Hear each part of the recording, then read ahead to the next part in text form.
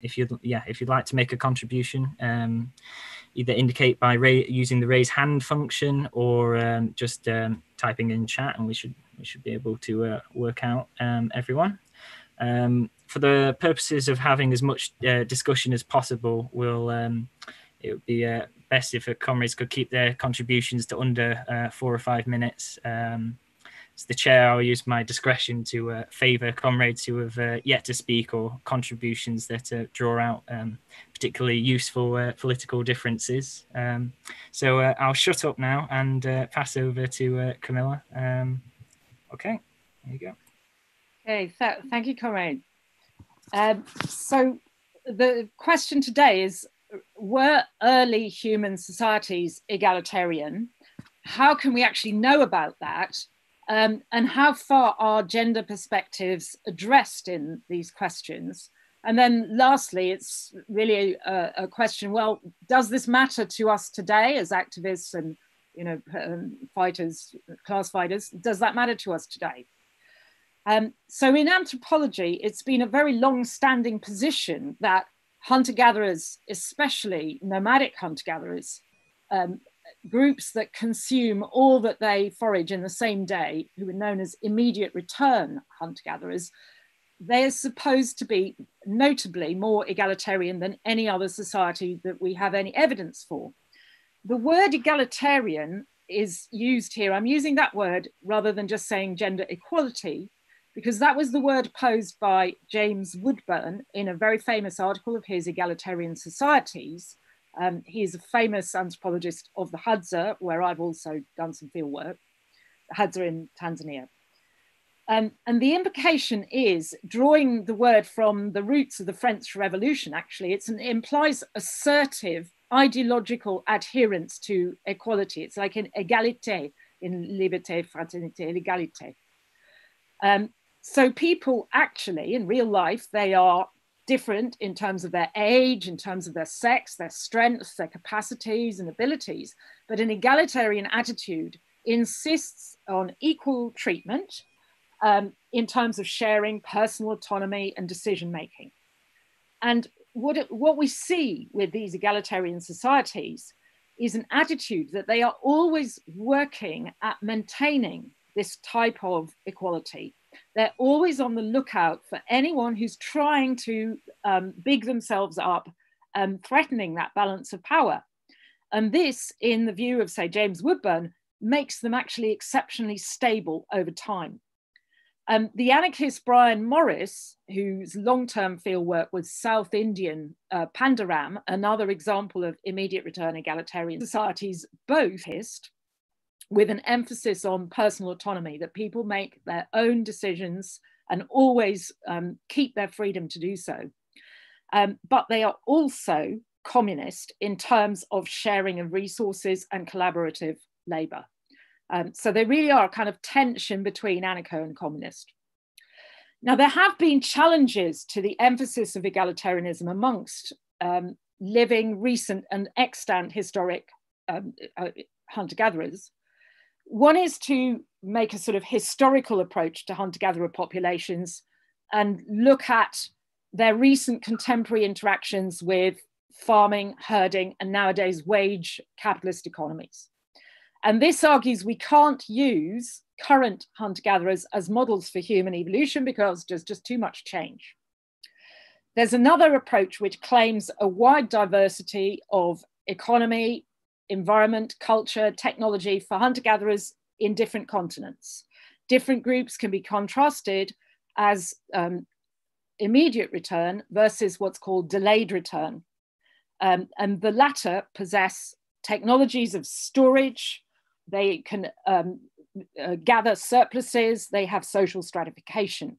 Some of these societies historically have had relations of slavery and labor exploitation. Sometimes they are termed complex hunter-gatherers, but the idea that maintaining egalitarian relations is somehow politically more simple compared to instituting hierarchy is a very questionable one. Because after all, amongst primates, we see many examples of politically sophisticated hierarchies and alliances, but what we do not see amongst primates, especially great apes, is egalitarianism. That is something quite different.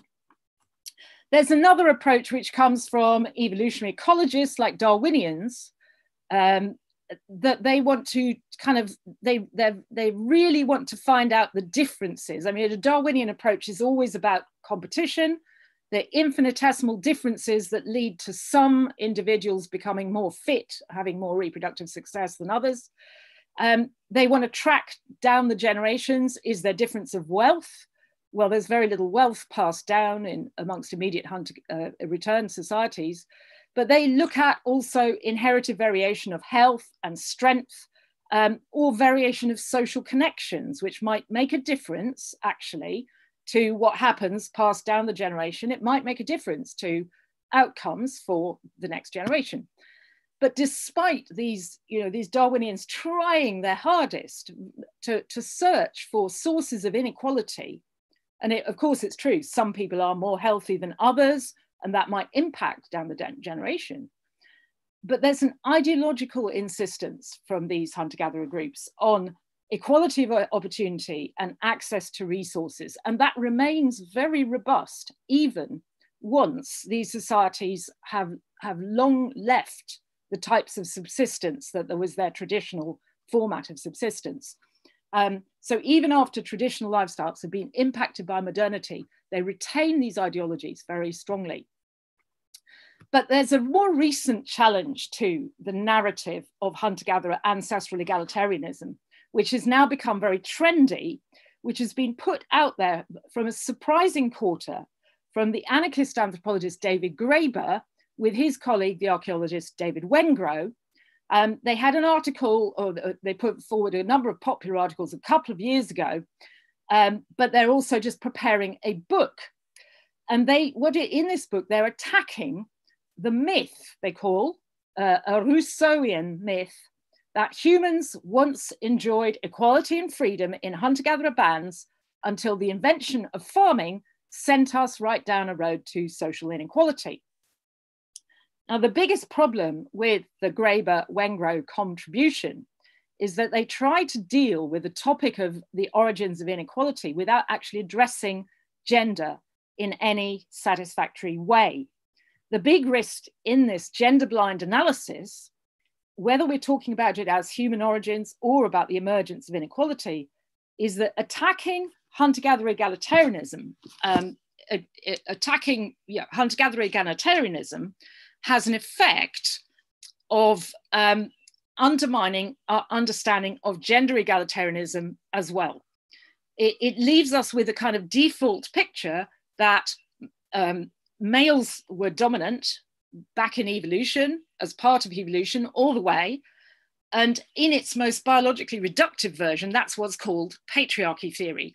It's just the idea that men always were stronger, they always were more practiced with weaponry, and so they must always have dominated women. I mean, there are plenty of anthropologists, people like Richard Wrangham, and numbers of others, Foley, Clive Gamble, numbers of others, who would just kind of take it as given that, well, men, when were obviously dominant, there's no argument about it. So while they were doing the important things like big game hunting and making the social connections, women stayed home with the babies. This is actually a travesty of the reality of gender relations amongst nomadic hunter-gatherers. Women actually have very powerful means to resist men's exploitation and evade their control through solidarity and collective action and social networking, which is women's real province. Amongst immediate return hunter-gatherers, no man is able to coerce a woman or a child. Just nobody can actually coerce anybody else. Okay, I'm going to switch into some slides for you just to help guide if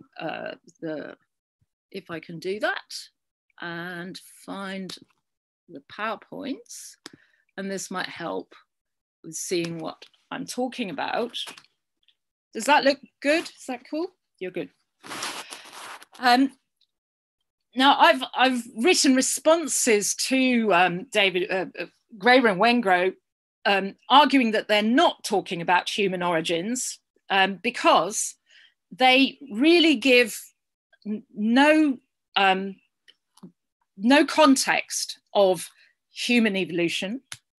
They don't even want to consider evolutionary theory. They're social and anthropologists, archaeologists who kind of dismiss evolutionary theory, which is, to my mind, not a very scientific attitude.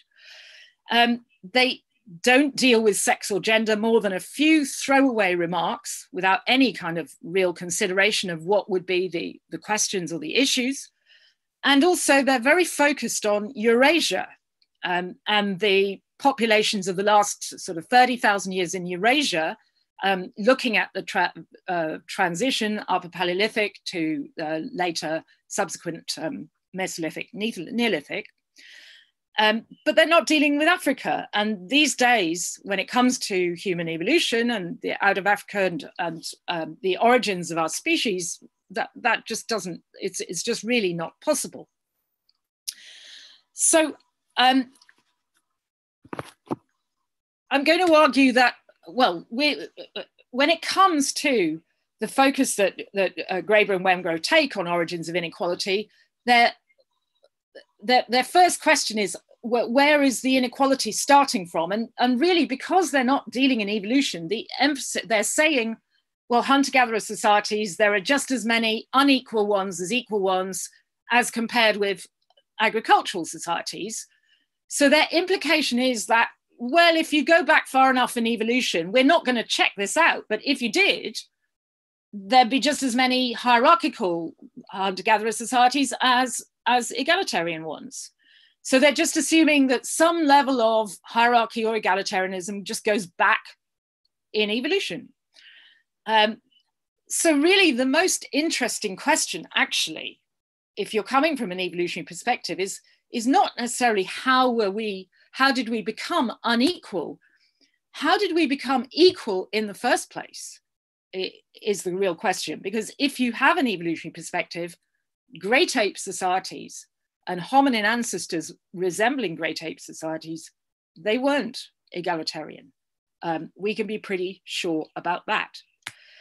So let's just say a few words to discuss, define gender egalitarianism and make it, clarify it. I've said egalitarianism is about assertion of egalitarian, that anybody that tries to kind of put you down or dominate you, you don't accept it. You don't let anybody get aggrandized or big themselves up over you. You maintain autonomy. You're autonomous in terms of your decision making, in terms of your access to resources, in terms of just having your life support system, basically. You're economically independent. This will be true about almost any functioning hunter-gatherer society, that every member, even above ages, a young child's age, 5-6 years, can become economically independent. From a perspective of women, control over your sexual and reproductive life decisions is a key aspect of gender egalitarianism, of course. And one of the, even though there are differences in women's roles and men's roles in the sexual division of labor, and that there really are, women are not involved in large game hunting physically, hands-on.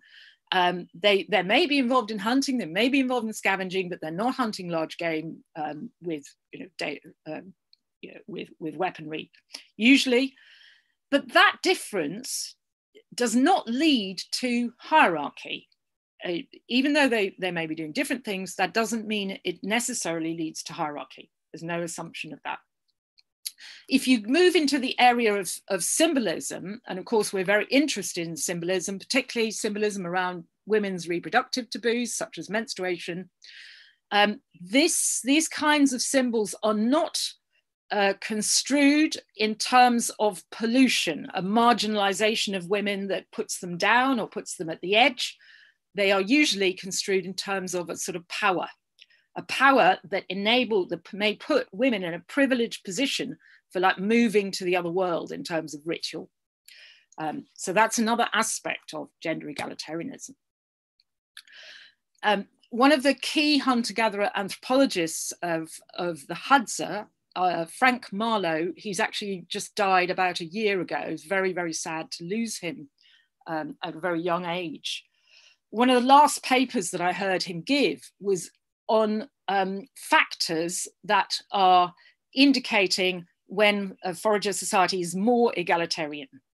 And these are the factors that he was really identifying. Ability to move in these nomadic societies, mobility, which means that if anybody is fed up with somebody else, they can kind of just get out of the way. Voting with your feet is what it's usually termed as. The fact of multi-local residence. People can choose where they want to live and who they want to live with. And that means women, very much so. And women are usually choosing to stick with their mums, particularly when they've got childcare considerations. And it may change through their life that they start off having children where their mum is, and then maybe they'll move to the camp where their husband is. But multi-local residence means they can move and they can change and make a decision.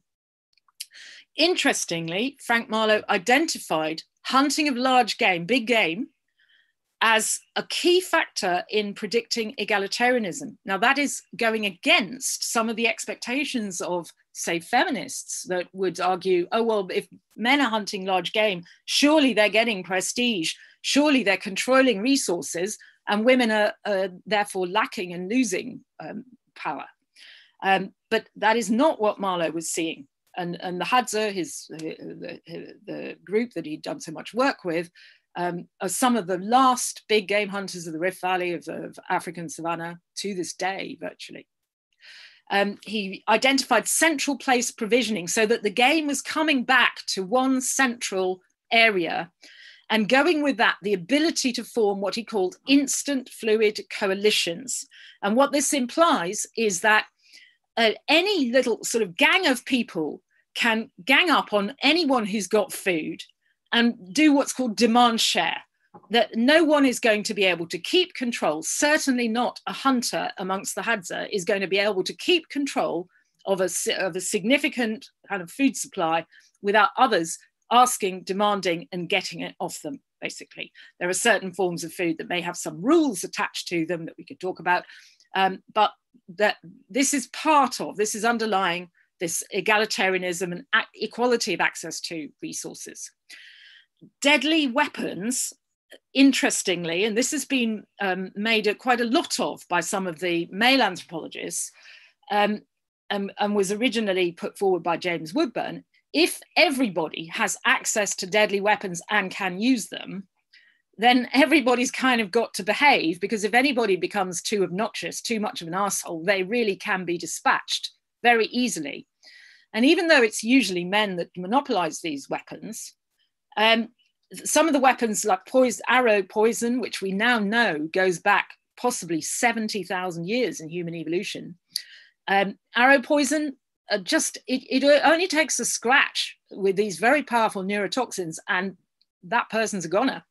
So even a child or an old woman can do that.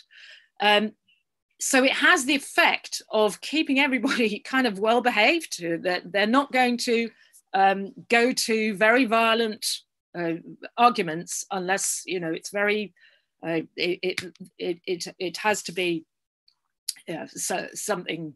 It's something that can be diffused. It's something that people are on their guard against. So what is our evidence on human evolution, on increasing egalitarian tendency, and why does this have to be emphatically gender egalitarian? So I'm just going to try and go through this fairly swiftly.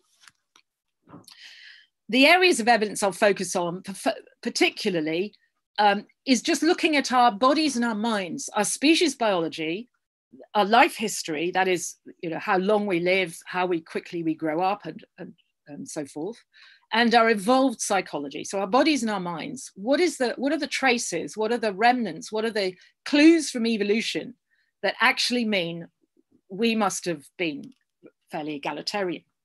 And this incorporates evidence from, for instance, Sarah Hrdy's ideas on cooperative childcare as the basis for what's called intersubjectivity. Our eyes, perhaps the hallmark of our egalitarianism, our cooperative eyes, the life history, developments of grandmothering and childhood, and our very large brain sizes, as well as sexual physiology. And I'll talk about a non-submissive psychology. And then I'll bring in some ethnography of African hunter-gatherers. I'm not going to do very much today around archaeology. I've done some of that before in these sessions. So let's just start with Sarah Hrdy's work. A great book, Mothers and Others, which if you want to know about human evolution, this is the best book to read, absolutely, from this century, apart from last century would be Chris Knight's Blood Relations, perhaps, but this book, Babies with Mothers and Others, it's a very straightforward theory.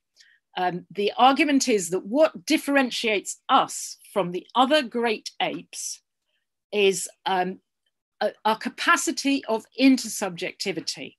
Intersubjectivity implies mutual mind reading, that we are interested in understanding what another person is thinking and then enabling that other person to share our thoughts. We are going in a two-way direction of mind reading.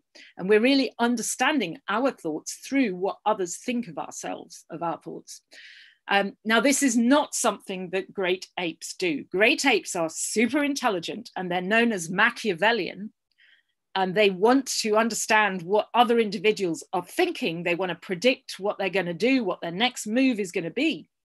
But they are not interested in letting the other individuals read their own minds.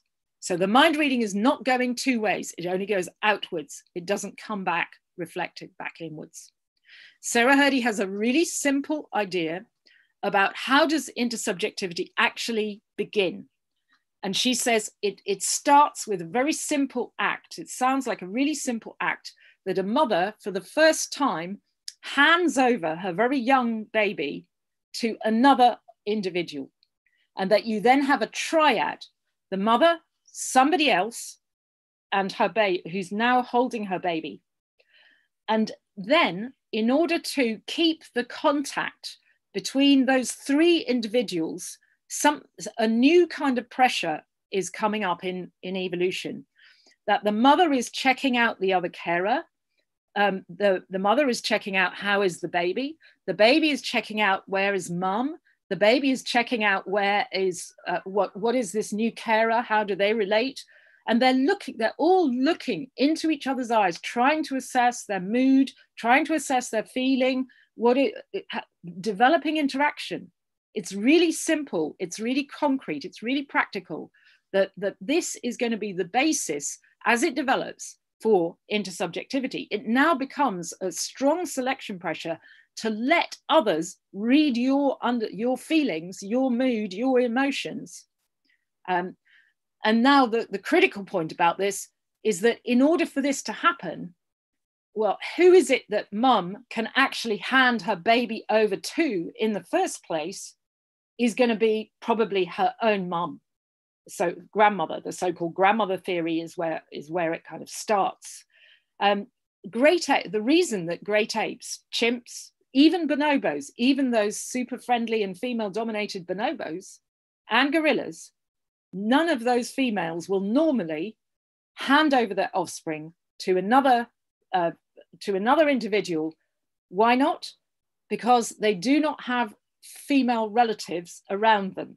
They usually leave their home group and go into another group where there may be related males rather than related females, and they just can't trust it. They do not dare to let their babies go.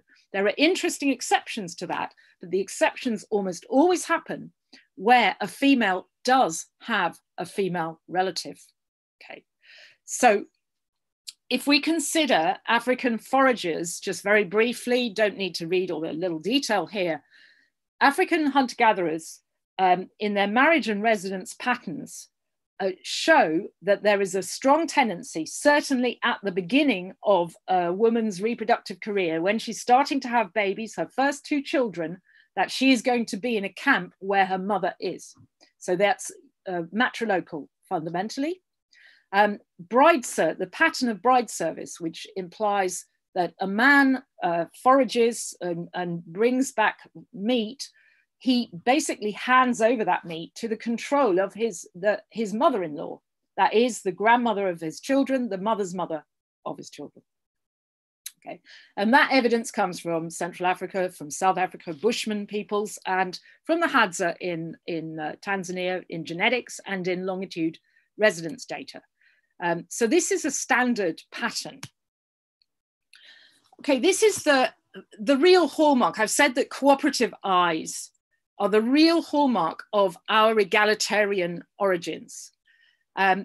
Because we have alone amongst more than 200 primate species, we have eyes of a special shape and design.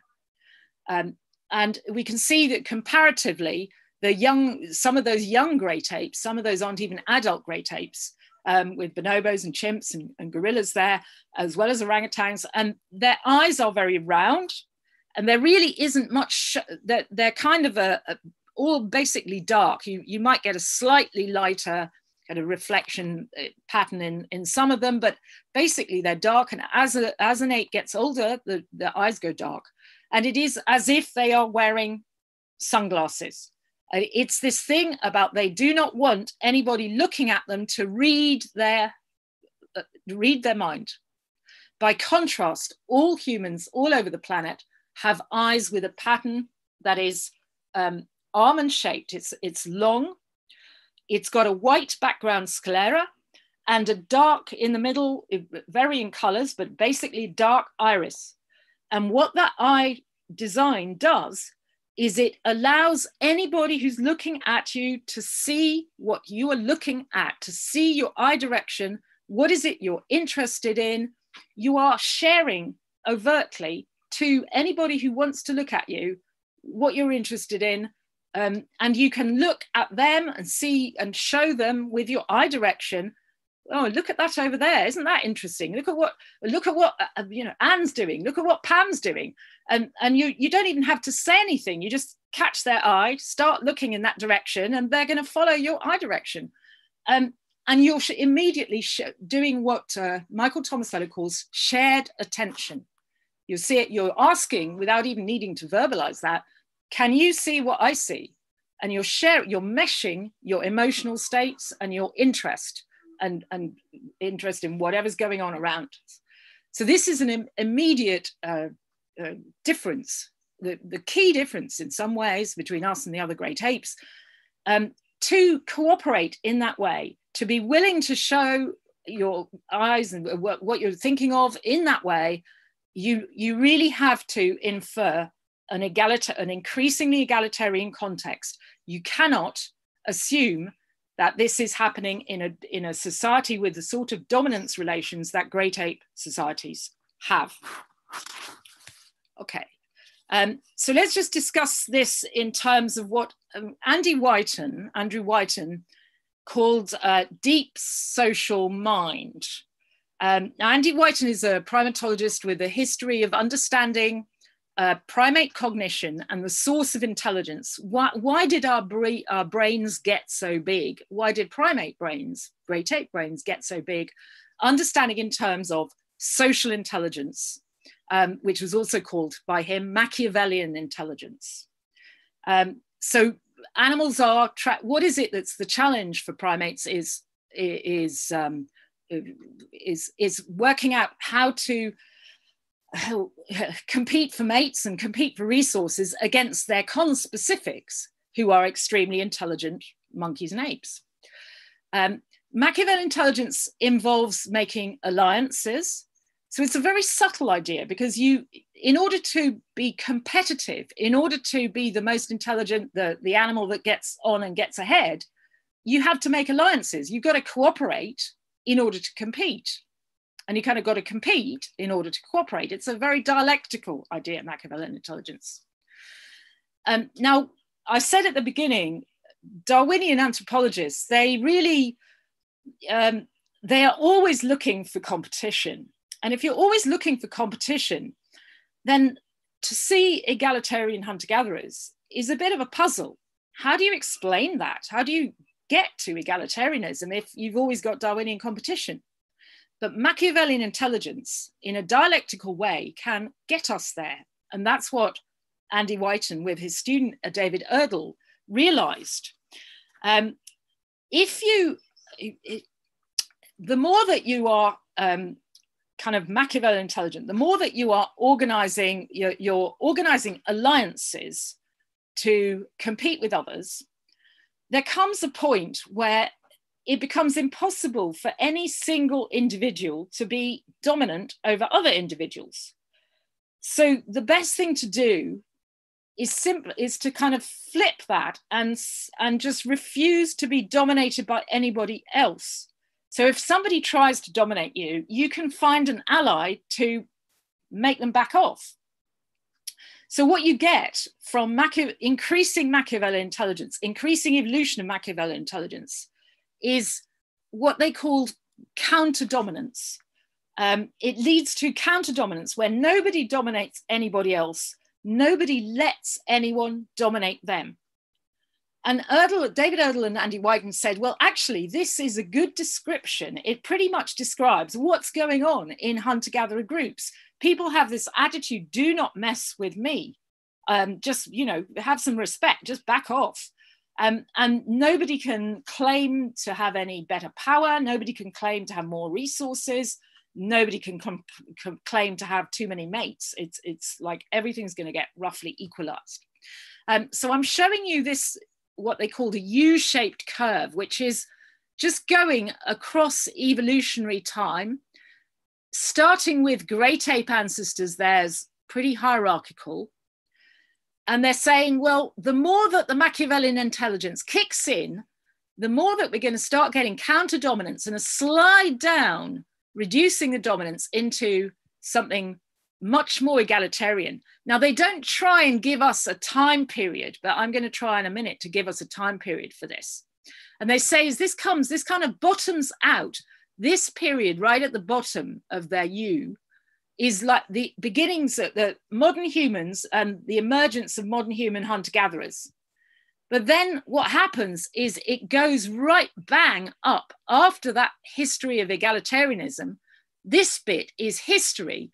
This bit is when suddenly all those counter-dominant relations return to something like the great ape dominance pattern, although it's within human culture and history, because now with the onset of farming and so forth, people have differences of access to resources. There starts to be onset of social stratification. Some people are commanding other people's labor. So that's the cause of that rapid return to hierarchy. But basically, the period of the evolution of our ancestry is one of increasing egalitarianism with a maxing out at the bottom.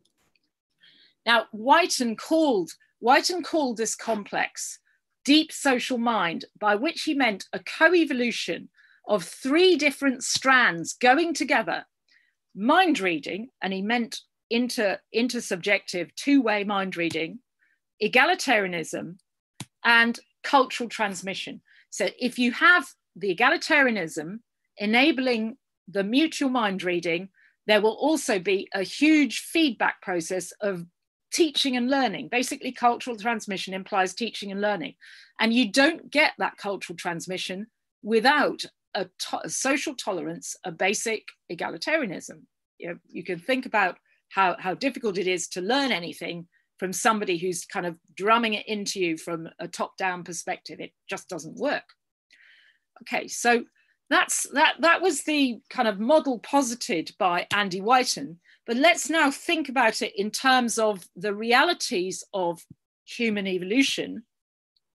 Going back 3 million years here, and try and put that U-shaped curve onto a chart of brain size in human evolution. Because I'm going to argue here that brain size is one of the most significant features of our bodies, of our, what we are today, that says we must have been becoming increasingly egalitarian. So we're starting off right at the bottom 3 million years ago with basically a great ape, a chimpanzee-sized brain size that goes with the Australopithecine species. It isn't an accident that all these early hominin species basically lay under a brain volume of about 600 cc. because that is the volume that has been calculated by Karen Isler and Carol van Schaik as what they call a gray ceiling. It is basically the limit that one single mother, one single female, can manage in terms of nourishing and rearing an offspring with that brain size. If she's doing everything by herself, which is what happens with great apes, with chimps, bonobos, gorillas, she's doing everything alone. She doesn't have others to help her. She cannot raise an offspring with any greater brain size than that. This is a gray ceiling. So look what happened 2 million years ago. We smashed through, or our ancestors smashed through. That is early Homo erectus coming in just after 2 million years. And we've gone past twice as much of a normal chimpanzee volume of brain size. This is extremely expensive. It's an extremely large increase of a very expensive, energy expensive organ, the brain. And so Isler and Van Schaik are basically agreeing with Sarah Hrdy that the only way to get through to that large scale brain size is through what cooperative childcare. It means mothers had to have others to help them. And we can argue that Homo erectus must have been starting up with cooperative childcare coalitions, that would imply female kin bonding amongst Homo erectus, early Homo erectus societies, and it would imply selection pressures for beginnings of intersubjectivity and of cooperative eyes going with that. So it may not have been the full whack already 2 million years ago, but it has to be starting with that platform of Homo erectus brain size. But then look what happens here. This is absolutely extraordinary. I mean, brains are such expensive organs, expensive in terms of running a brain, maintaining the metabolic rate to maintain the brain, growing that brain is energy expense is inordinate. This is vanishingly rare in any evolution of any species, that we have such a rate of increase. That increase is going in our own ancestry. It's going in Neanderthal ancestry. It's also very probably going in Denisovans ancestry over the past million or 600, 800,000 years, the last 500,000 years, to about 100,000 years ago, that the brains are still increasing. Our brains have actually been shrinking lately. We're more like down to this level than up there. Yeah, mothers had to have enormous amounts of energy there. So now what I'm going to do is I'm going to suggest that if that is dominance hierarchy, like great ape dominance hierarchies up at the top right-hand corner, egalitarianism come down here. Basically, that level of change from having dominance hierarchies with the great ape-like lifestyles of Australopithecines, it will be in an inverse relation to the increases of brain size. Mothers cannot have been raising increasingly large-brained offspring if males were in dominating relationships, spending their time doing dominating and mate guarding, or even threatening their offspring with infanticide. Mothers would not have been raising larger and larger brained offspring. This is the era, this Homo erectus period is the era of the onset of cooperative childcare type strategies. And so we're getting a sort of plateau of in between. Some sort of dominance relations might still be there, but it's becoming increasing egalitarianism. And then as we hit this period, the last 500,000 years in our evolution and also Neanderthal evolution, this is where that big plunge of increasing egalitarianism that Andy Whiten was showing on his chart, and it comes to a bottom out at the time period of our modern human origins, the last 300,000 years. That is the period, that is the big period of egalitarian hunter-gatherer. So I'm saying brain size is telling us we were an egalitarian species. Okay. Let me see how much, the other feature, so what we've got to kind of ask then is, how did where did we get this energy? How did that lid get lifted off the energy we required for this enormous increase of brain size?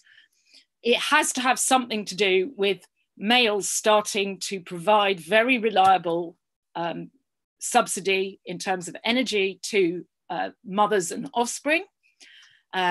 So the feature of hunter-gatherer societies called bride service, that a male's sexual access depends on his production of food, basically being surrendered to the mother's mother, the mother-in-law of a woman. How did women do that? Well, even in our sexual physiology, we have the example of egalitarianism. Again, we are supporting, for women's sexual physiology it's leveling and it's time wasting. It is not supporting dominance amongst males or dominance relations, it's supporting egalitarian relations. The fact that we conceal ovulation and that we have continuous sexual receptivity actually means that men today are pretty useless. They can try, but they're pretty useless at telling when is a female actually fertile. When she actually ovulating, they don't know. It scrambles information to males about moments of fertility, which means that keeps the males hanging around. And that is just not good news for a man who's trying to dominate a number of females. He's not going to be able to hold on to a harem, not even one or two females, not even two or three. If he's having to stay with one female and another one, he can't guard them both if another male is going to come and hang out with the other one. So this is undermining any form of dominant male monopoly. There is a saying, there's a very interesting slogan, which Central African hunter-gatherers, the Bayaka, who've been researched very significantly by Jerome Lewis, and it's Jerome Lewis who's given us this slogan from the Bayaka women who always have this rallying cry as part of their key ritual strategies: one woman, one penis. Now, I don't think that's necessarily meant to say monogamy for life. What it is saying is we are not going to be held in harems. We're not going to have two women to one penis. That's just not on.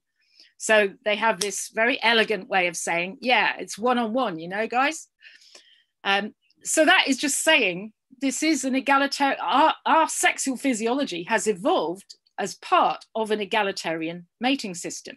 And one interesting aspect of the testing on Machiavellian intelligence amongst primates is that the more Machiavellian intelligent a monkey or a great ape is, the more tendency it is that the dominants do not monopolize all the matings. So because they can use alliances, other males will have chunks of the mating as well. So basically Machiavellian intelligence spreads a kind of egalitarianism amongst the matings. Okay, we can do some more discussion of this in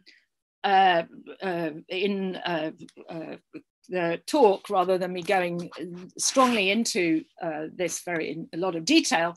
But I'm going to make the point that language itself, or symbolism as a whole, but language itself really depends on egalitarian relations. We are not going to be able to talk to each other if there is a kind of threat of use of brute force. We know that language breaks down as soon as violence takes over. So there's some beautiful quotes. I use these quotes from David Graeber because I really like to sort of judo throw him with his own thinking. Graeber does not want to think about evolution, but he has the right idea when it comes to language and when it comes to understanding what's in other people's heads. This quote of Graeber: if you have the power to hit people over the head whenever you want, you don't have to trouble yourself much figuring out what they think is going on, and therefore you just, generally speaking, you don't. Hence the surefire way to simplify social arrangements to ignore what he calls the incredible complex play of perspectives, passions, insights, desires, and mutual understandings that human life is really made of, is, he says, to make a rule and threaten to attack anyone who breaks it. I don't think you'd even get to rules, actually, David. You'd just have dominance relations. You wouldn't actually get to rules. It's might is right. He has another way of putting it in his excellent book, Debt. he expresses it, conversation is a domain particularly disposed to communism. You've got to be on some kind of equal plane in your relationships to be able to listen to and talk back and respond to another person in a conversation. You need egalitarianism to do that. It is quite clear that language fundamentally could only evolve in a basically egalitarian matrix.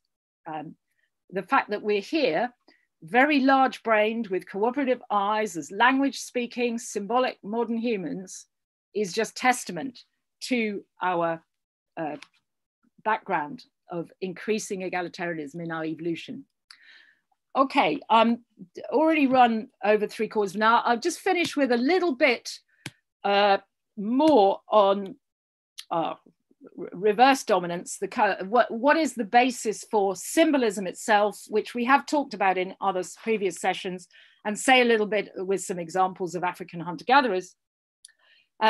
We've talked about counter-dominance as a Darwinian model, Machiavellian intelligence flipping into counter-dominance is a good Darwinian model for explaining the evolution of egalitarianism and hunter-gatherers. But there's another model which goes just that further from counter-dominance to create moral community, if you like. It creates a moral unity rather than just sort of one-on-one relationships. And this is Christopher Boehm's idea of reverse dominance. And he notices that there are two types of primate coalition, which are alliances that may be used to maintain dominance and keep on top, or alliances that resist dominance. If we have coalitions of everybody against anyone who's trying to be alpha, this is what Boehm calls reverse dominance. But his model is extremely abstract. Who are these alphas? Well, he understands them as dominant males, but what he never does is bring women into the equation of reverse dominance. And really that is what is critical for egalitarianism amongst hunter-gatherers. It isn't just a matter that gender egalitarianism is an add-on to egalitarianism. Men make egalitarianism and then women get it too. It's not like that. It is women's egalitarianism as the basis to create solidarity that then can create solidarity and lack of competition amongst males as well. That is the basis for reverse dominance, essentially. And Christopher Boehm did not ever really look at gender reverse dominance strategies. But what I'm going to do here, well,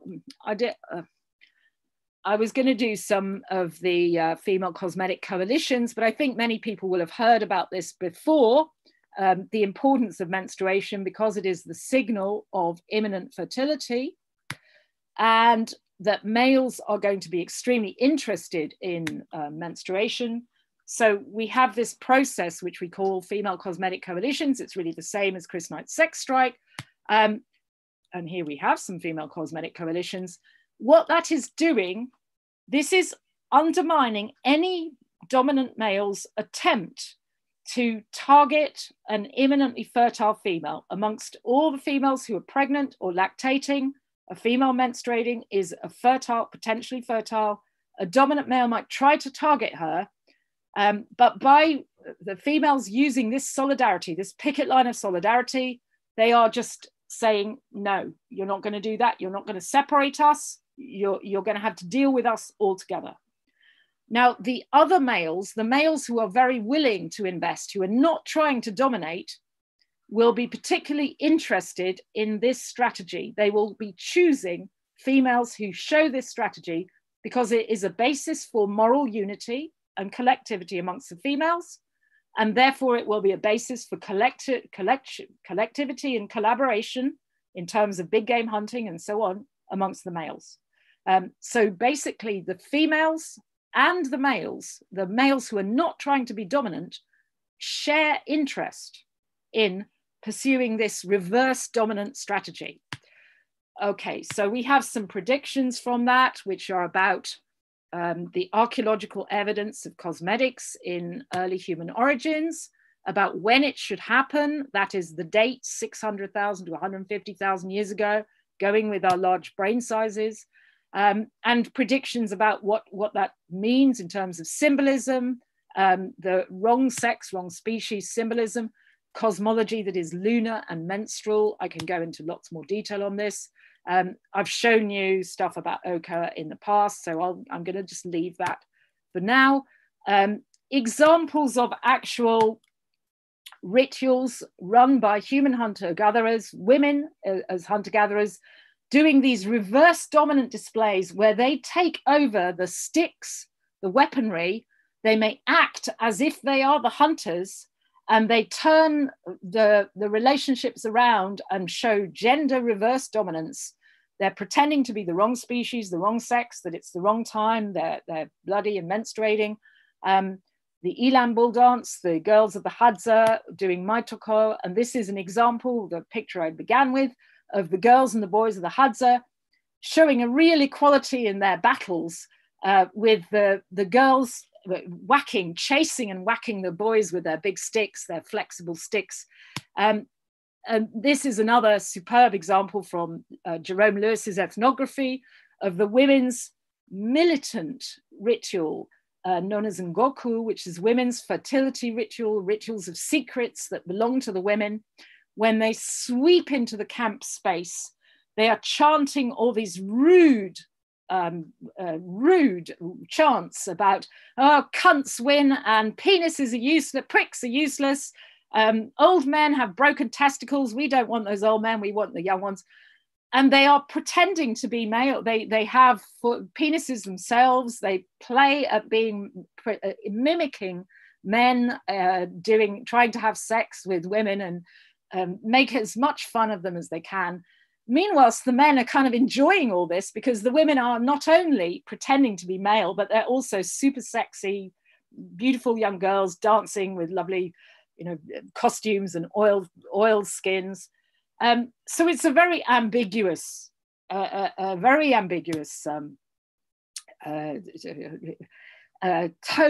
in the whole thing. Again, the Elam bull dance, I can say some more. This is just to say how old the Elam bull dance is, because we can find it everywhere in the northern, central, southern groups. It is probably the oldest ritual on earth. If anyone wants to know more about it, I can tell you more. I just wanted to finish up with beautiful recent work by Dasha Bombyakova, working with Bayaka Bamajeli women in Central Africa.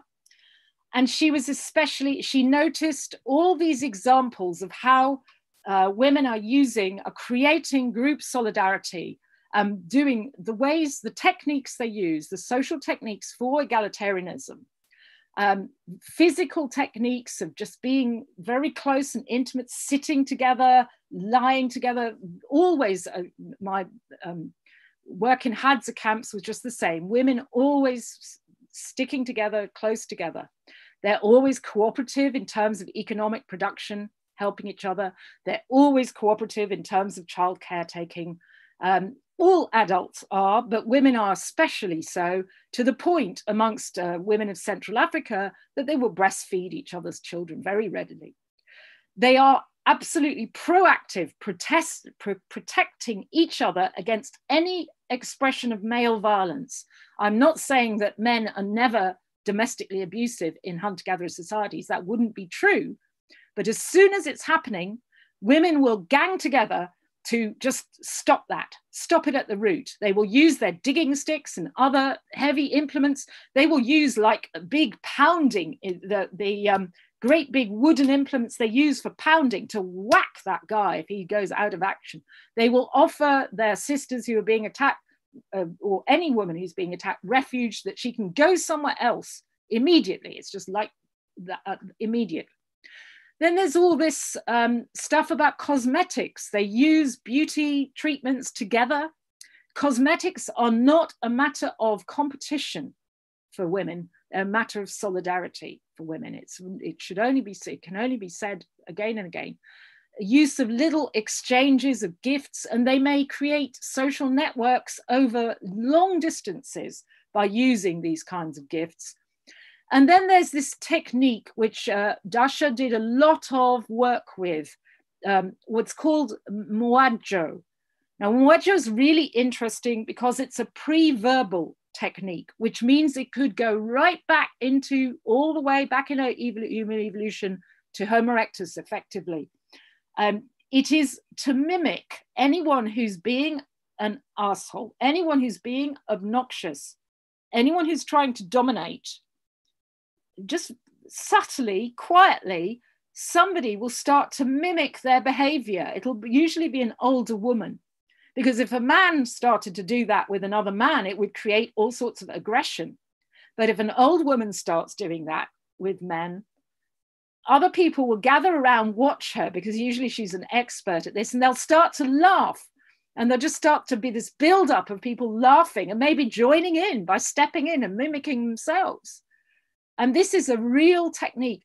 It's the technique of reverse dominance, which Christopher Byrne was not looking for, because he was looking for it amongst men.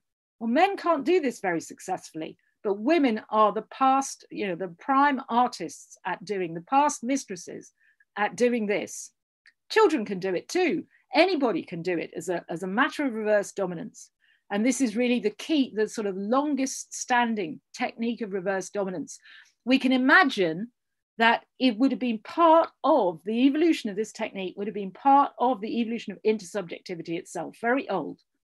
And then that last bit that Dasha has there, sound synchronism, the singing polyphony, but all kinds of sound synchronism of just picking up each other's conversations, of responses, just all kinds of even pre-verbal sound synchronism.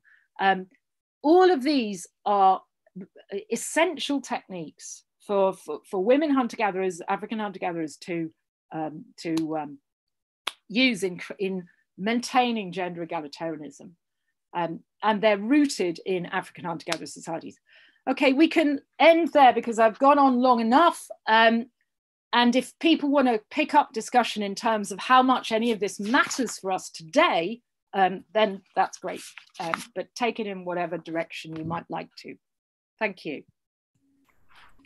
Okay, if we could, I'll stop sharing the screen now. Yeah, okay, yeah, okay. So we're moving people over. You just say briefly. You mentioned Mothers and Others. I got my copy here. It's a great book. Great. It's a really important read, and it's quite easy to read, understand as well. A lot more than Capital, which is useful. Okay. Sure. Sarah Hurley, great writer. Okay, so we're just bringing everyone in. I don't think I don't have anyone on the list just yet. So if people in chat or use the raise hand function, we just got quite a few questions in the chat.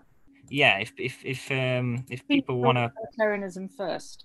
If people want to pipe up, then they're more than welcome to. We've got plenty of time. Okay, I think I see some raised hands. Oh, there we go. One last one. There we go. Okay, so first up, I think Olaf.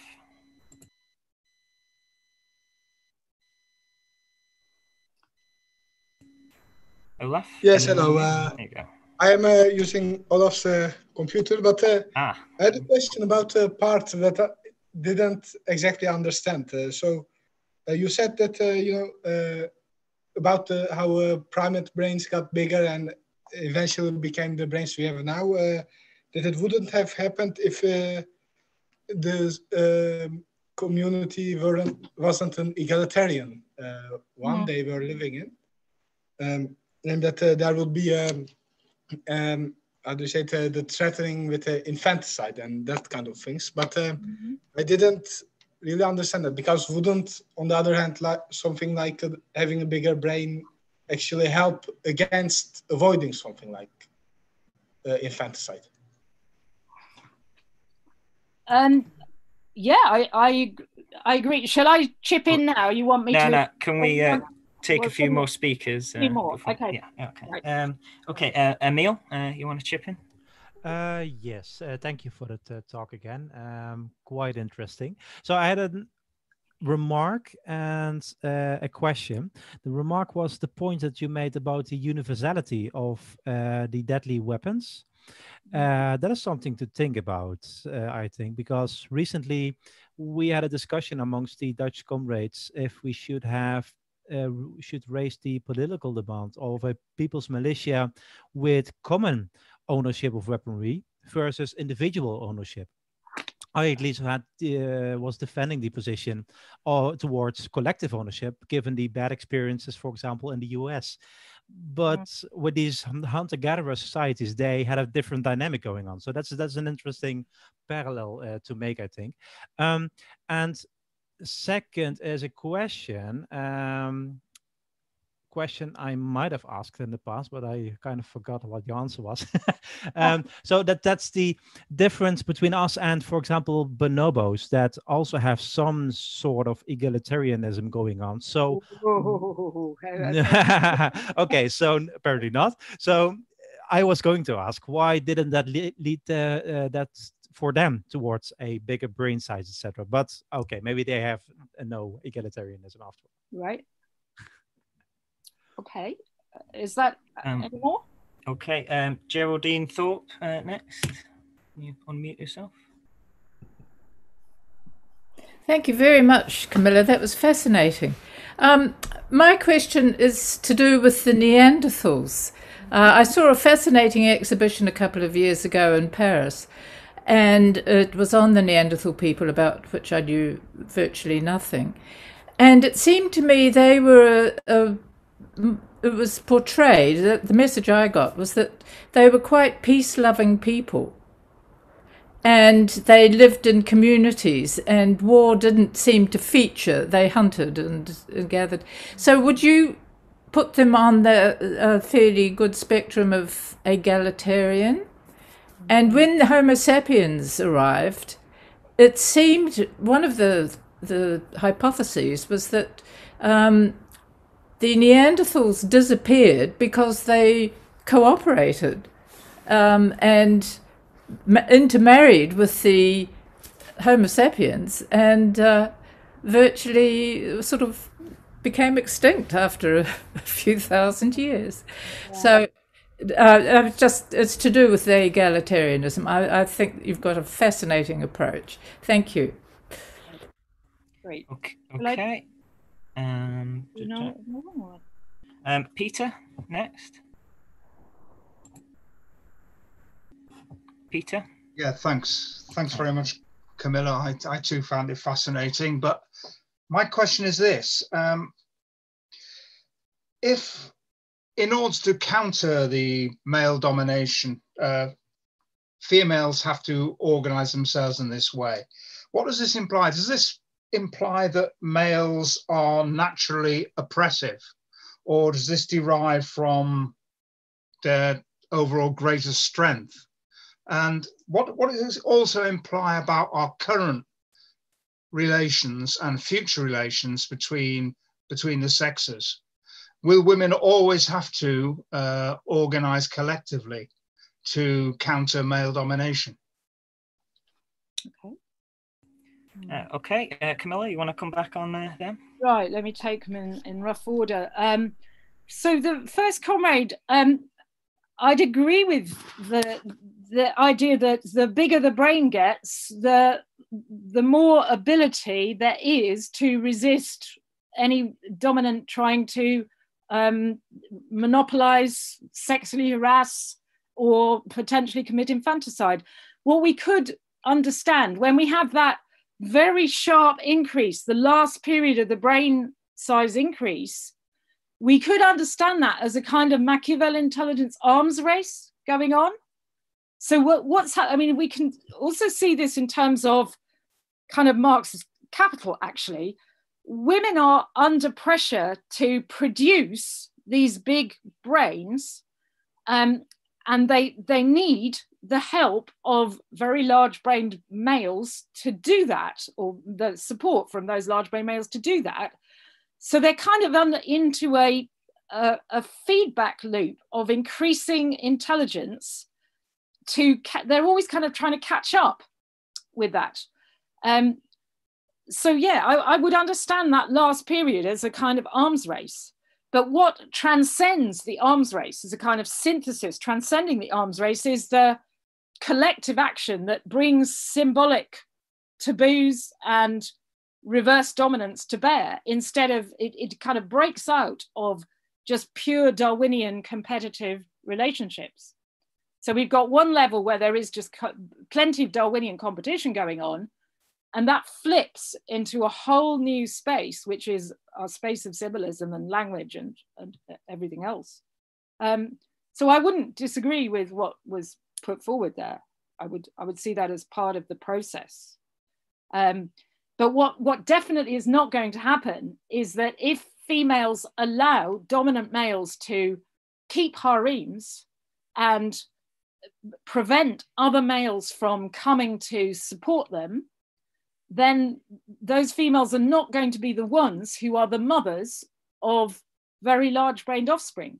There may very well have been other hominin populations who, where dominant males did maintain some stranglehold, and those populations have, well, they've been lost in the, to the fossil record now, but they would not be the ones that had the largest brained offspring, because it would be just too expensive for females to be doing it. So there would just be selection pressure against large brains. Any form of male aggression and warfare going on in our ancestry would have been against the prospect of increasing large brain size. The more you had warfare, and this goes to the question about Neanderthals, the more you had warfare or any kind of intergroup aggression, the more males' energies are going towards fighting other males instead of looking at how to hunt big game and produce game for the camp. The less energy there is for females and large-brained offspring. So you could just see it as the more energy and attention to, the more investment in violence and war, the less investment in mothers and childcare. There'll just be an inverse relationship. And Neanderthals, because they became very large-brained, just as large-brained as us, I think they would have followed a lot of this trajectory. There are very interesting and subtle differences between things happening with Neanderthals and things happening with us, but they are a sister lineage, a sister population. We did indeed interbreed with Neanderthals. I believe we had a lot of cultural exchange with Neanderthals, and we carry Neanderthal genomes as well. I believe that's probably true for Denisovans as well. All these very large-brained hominins will have gone through similar processes and would have had similar levels of intersubjectivity, cooperative eyes, and egalitarianism. Yes. Emil's question about weaponry is a very interesting subject to think about. What are the subtle differences? We've got to remember that for hunter-gatherers, these weapons are operating, the men generally using the lethal weapons, although women and even children are quite capable to do so. That is operating in an egalitarian matrix.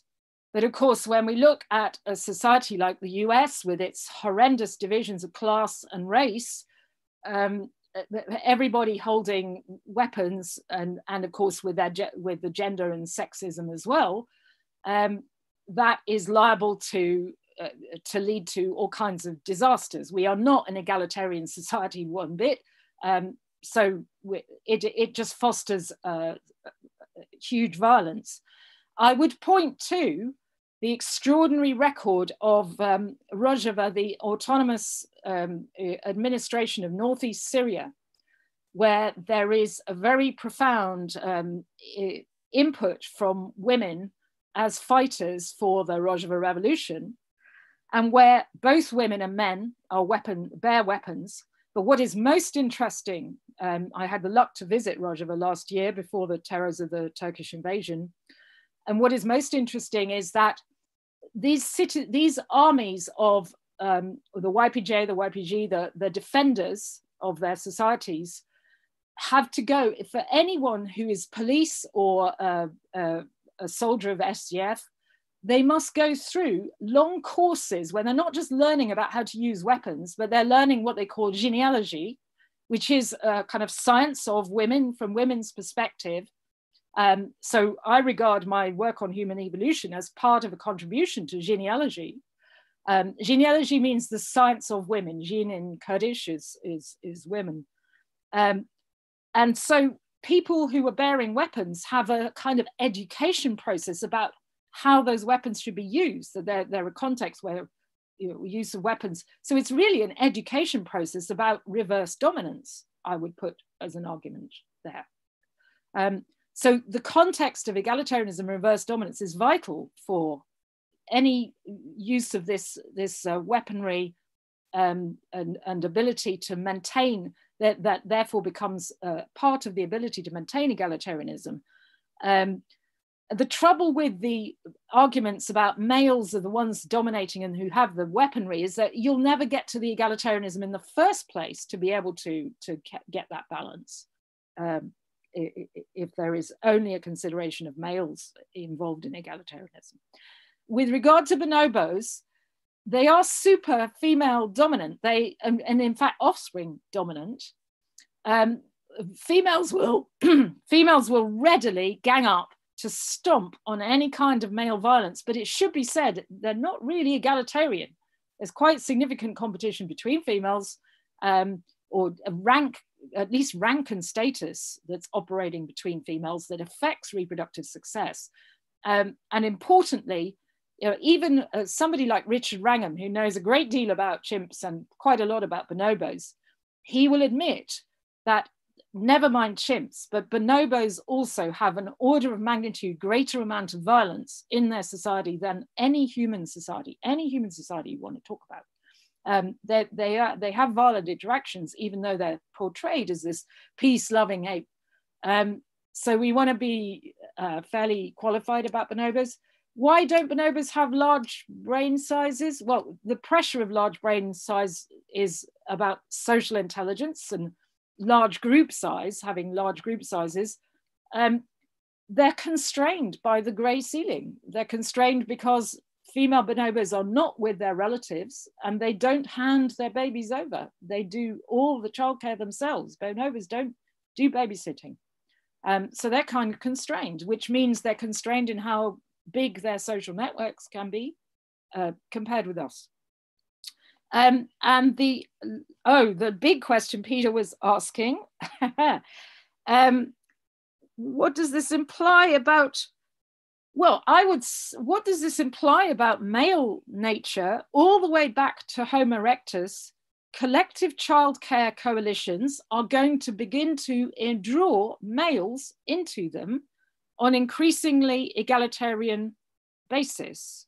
So right the way back for a million more years, increasing amount of interaction of males with young offspring, males as brothers becomes a new sort of relationship with sisters that doesn't really exist in great apes.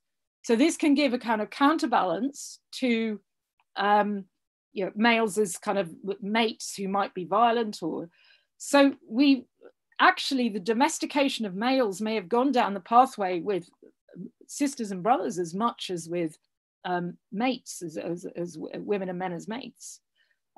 So this argument about increasing egalitarianism and intersubjectivity, cooperative eyes, that includes males too. It's the process by which we human species becomes this domesticated species effectively. As to today, this needs a lot more of answer. But I think that hunter-gatherers teach us some very important things about how women's solidarity must make a fundamental for any other form of solidarity. I mean, we've had some quite extraordinary examples recently, just in Belarus last week, with the street revolutions, almost textbook revolutions of people on the street and then the factory workers coming out to support. But women's activities going to the potentially very violent cops and soldiers to try and get them to stand down was quite an inspiring picture, actually, and something that could teach us a great deal. I have no doubt that one of our great problems in creating a real class revolution in the West, in our society, our incredibly inegalitarian society, is the difficulties it is to create a genuine gender solidarity that goes across race and across class. It's a very difficult. If women are divided and women are competing amongst themselves, this makes it very hard to create a genuine solidarity. But if women can work together, then that is a secure foundation. I have little doubt that women are, in some sense, the revolutionary sex. That's a draft title of the book that I'm trying to produce at the moment. And so I'll come back and talk more about that as much as you like. Okay, have I done enough there? Okay. Okay, next up is Anne. Okay, thank you, Camilla. I've enjoyed if I suppose of things that you've. Oh, Anne, you keep on muting and unmuting yourself. Maybe just the Zoom link. Okay. Oh. I think that Graham is. No, it's still doing it. Maybe come back. Try again. Try that. Yeah, try again in a bit. Okay, Mike McNair.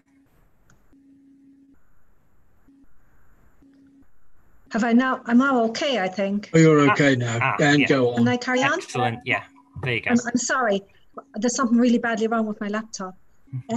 Very quickly, as I said, I very much enjoyed it, and many of the themes that you've covered in other years have been brought together, in this session.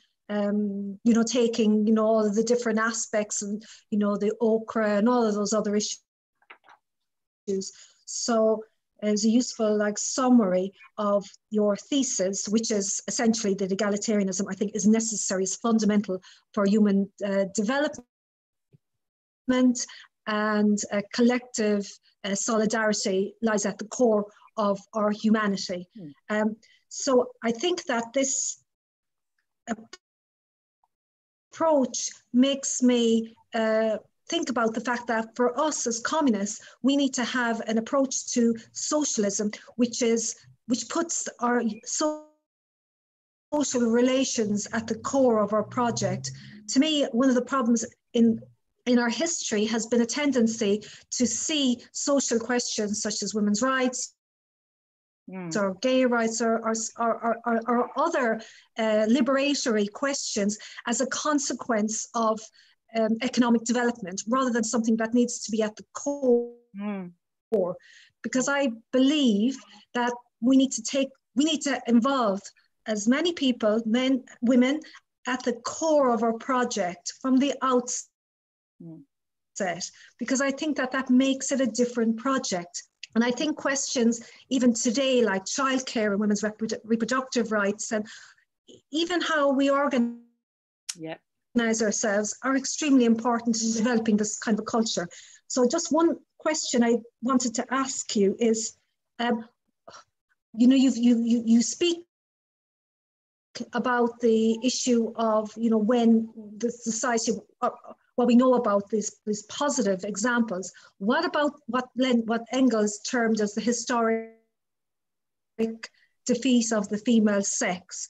Do you have any points in relation to that, in terms of how you think this happens and what lessons there are for us today in women losing their rights and in our society moving from a communist one to a class-based one? I know it's a big question, but I thought that I'd just put it out there. Okay, thank you, and sorry about the problems with the laptop. Yeah, thanks. I'm glad we got there in the end. Okay, Mike. Thanks for this, Camilla. A really interesting and extremely persuasive argument. I'm sort of curious about what the hell Graeber and what was the other guy's name, actually trying to do with this project. I had then a small number of questions or issues, one of which was, you said that in the recent past, human brains are getting smaller. And then I quickly Googled while the transition, and it said the last 10,000 years human brains are getting smaller, which is sort of interesting. Yeah, I think but it's why? a bit longer than that, surprisingly. But yeah, okay. Related to that,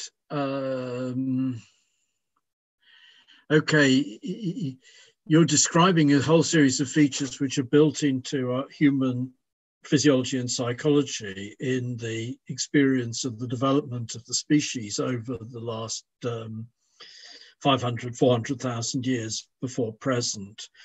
But then the issue arises, which is raised by several people, of is there evolutionary change in the recent past? And this thing of brains getting smaller is an example of it. The other one, which is standardly put up, is lactose intolerance, which is fairly clearly lactose tolerance / lactose intolerance is something which must have developed as a result of dietary shifts in the last 10,000 years. So evolution can happen quite quickly.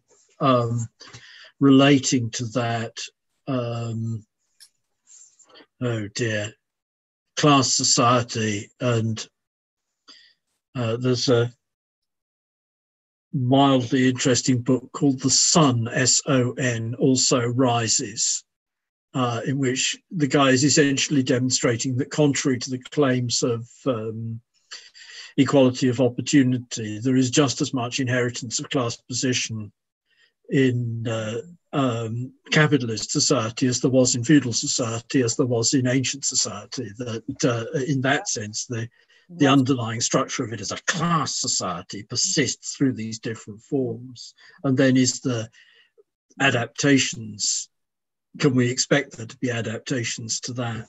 The one other thing, two other things. One was, I've been reading about Greek religion, and you've got these rituals with astrologia, with sexual mocking, but this is in a society, and a gender inversion and so on and so forth. But this is in a society which is, well, the various different societies, but certainly Athens is extremely gender inegalitarian. How do they fit in, I guess, historical? The United States and weapons, just an observation, the homicide rate in England had weapons all over the bloody place, all the way between the 1690s and 1714, and the clearing out of reduced the number of weapons in English society. But the homicide rate was 1/10, below 1/10. Homicide rate was about where it is now throughout that period. I mean, again, there's a counter-dominance issue in a sense in here, because there's a background of trial by jury and an awful lot of local social control, which is by no means all local social control about the gentry controlling their lowers, their subordinates. Quite a lot of it is about the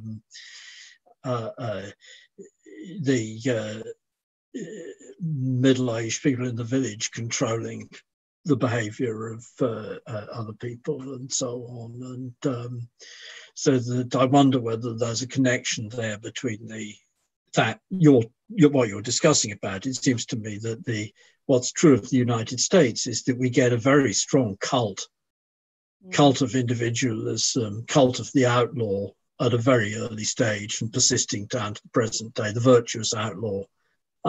Anyhow, that's it. Okay, thanks, Mike. Jim Cook, you're next.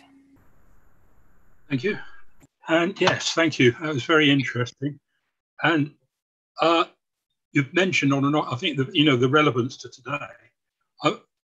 One relevant thing, I think, is if we're arguing with the ignorant or shall I just say, the even more ignorant, there's this idea that capitalism and hierarchy, of course, as well, are immortal. They've always been there, they always will be there, and so on.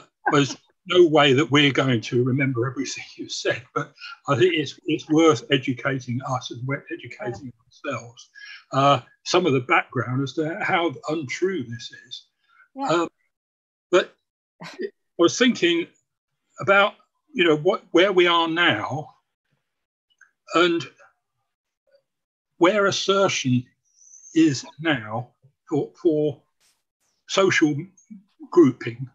I was thinking, like, you know, if you're in the pub with some people, with your friends, with some acquaintances, a few strangers and all the rest of it, even before you start drinking, assertion isn't really, and hierarchy don't really come into it, unless you're with your boss or something like that, maybe.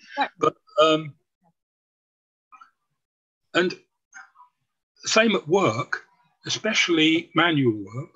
And I found, you know, building work, post office, that sort of factory work. The people you're working with, you don't expect them to push their luck, sort of thing.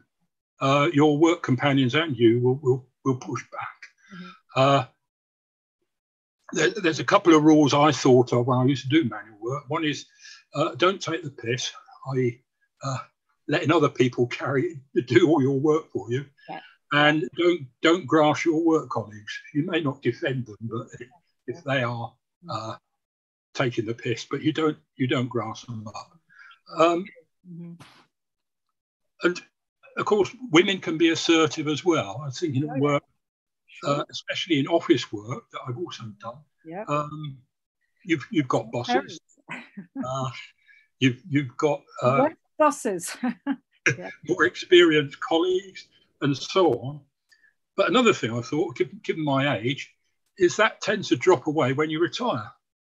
And you can meet these same people when you're both retired. And who's the boss? Nobody. You can have a perfectly friendly chat, assuming that everybody's a decent human being. But of course, we have to accept, you know, the political history of religious hierarchy, political hierarchy, and mostly, of course, that hierarchy which is enforced through extreme violence, which is a large part of the last few thousand years. But another thing of women working together made me think of, you know, the late 60s, women expected to make the coffee while the men were organising the anti-Vietnam War demonstrations and so on. And of course, women got together then and said, no, we're not going to do it. And in fact, men, it wasn't a matter, in many cases, it wasn't a matter of men backing down. It was, oh, I never thought of that, that we were being so oppressive or coercive or whatever. And in fact, it could be quite a simple transition, really, from, you know, we are all human beings. Well, some people have got other interests, of course, outside that. Thank you. Okay, I just want to bring in Gabby and Phil. Are we going to be able to make all these? We should, hopefully. Okay, it's quite a lot to invite. Okay, Gabby and Phil. Do you want to answer a few and then I'll come back if there's time? That's okay. Maybe another one. Go for it. Go for it. Okay. I'm a little bit less sanguine than the previous speaker about male and female relationships. I've been in the communist movement a very long time, and I remember in the beginning, before the women's liberation movement came and men became sort of afraid to say this, I was always being told that the women question will be solved when the working class is dominant. And then, and it was also a case that the Black question would also be solved when the working class was dominant. That changed, at least in terms of nomenclature that's used. I'm not so sure it's changed totally in the way that men, political men I'm talking about specifically, actually relate to women, but that's another story. My question for you is, do you think that the kind of women's solidarity that you see throughout this talk, you know, the different kinds of solidarity that women have with each other, is still necessary for women in political organizations to counter male political dominance? Because in my view, in a lot of the left groups, male political dominance is rampant, and it includes talking over women, being condescending to women, not being particularly helpful in terms of bringing women on when they come into groups, etc. So that's my question, and I'm not going to apologize for asking it either. You shouldn't. It's key. Shall we go with that, Chair? Yep. In a word, of course, Gabby, yes, necessarily so. And that women should have, you know, women's only fora for organization and space for and time for their organization to maintain the strategies to keep men in their place. Yeah, absolutely. I have no doubt about that. Going along with, I mean, there would be a whole aspect of the discussion to open up about trans and so forth, but let's just stay with that for the moment. Yeah, I could carry on talking about that all night. Come up with more questions, anybody wants to. Shall I? And Anne has asked about the world historic defeat and what that entails. We are seeing these very egalitarian societies with women's need each other. They need each other so much because that's the way they stop being exploited. They can stop any man telling them what to do. They create with so creative cultural means their solidarity. When the economies of big game hunting broke down, women were increasingly less able to maintain solidarity links. Also, if societies go into settlement and become increasingly population dense, and this goes to some of the arguments of Graeber and Wengrow actually, if women can't move around readily, if they can't go back to their relatives and find other places to go, mobility is a key factor for women. If you just think about that in terms of domestic violence, what we've seen in the lockdown, that if women are stuck in one space with a man that's abusive and they have nowhere to go, that is a disaster. If women have places to go. So again, I'd address my experience in Rojava, that this is an enormous experiment in northeast Syria of women's rights in an incredibly patriarchal area where women's refuges have become established, like women's houses on every street corner. And if anybody starts beating up on a woman can just go away to find her sisters. So it's just it's just building into life places for women to go to find support and ensuring they can find support. There are all kinds of ways that it might be done, but this is very basic stuff. And so the more that women get atomized, the more that women especially got privatized in like monogamous marriage. I mean, Engels had that pretty right, I would say. The more that one man has kind of the rights, sexual rights on a woman, that woman is separated from her kin and from her mother, especially the mother-in-law of the man. These are ways that women started to lose their power. But this becomes symbolized and symbolic and ritual emphasis on male power in the place of women's power. The interesting thing about that was, as Chris has shown us with Aboriginal Australia is like a sort of key example of original gender in egalitarianism, because they still seem to have immediate return societies. but what they have lost is large game. The large game's gone. And so men are scratching around for small game in very resource stressed circumstances. What happens is that actually women end up doing as much, they end up feeding men. So they're not just having these very large babies, but women are also feeding the men. And then it becomes perfectly in the interests of males, if they can dominate, if they can maintain a string of wives, well, those wives are going to be working for them. Those wives are like they're a prime labor force.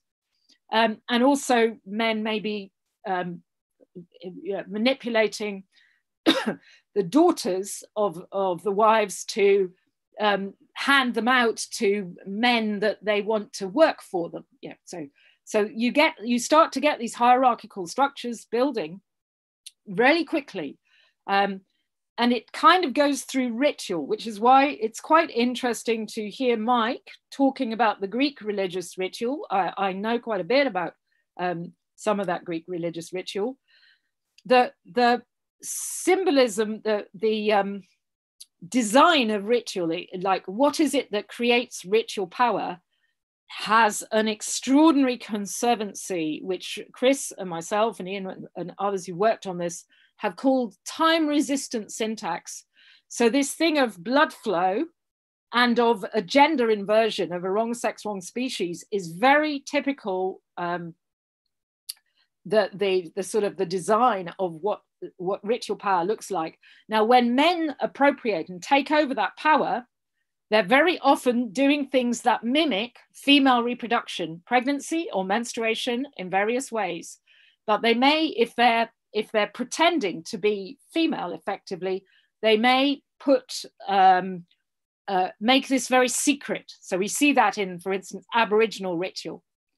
But what we get also is a pattern whereby, for instance, in the Greek patriarchy, women are kept very much indoors, in the house, in property of men, private property of men, perhaps slaves of men and so forth. But women's participation in ritual may still be absolutely vital for creating the cosmology. And therefore they kind of they're devoid of political power.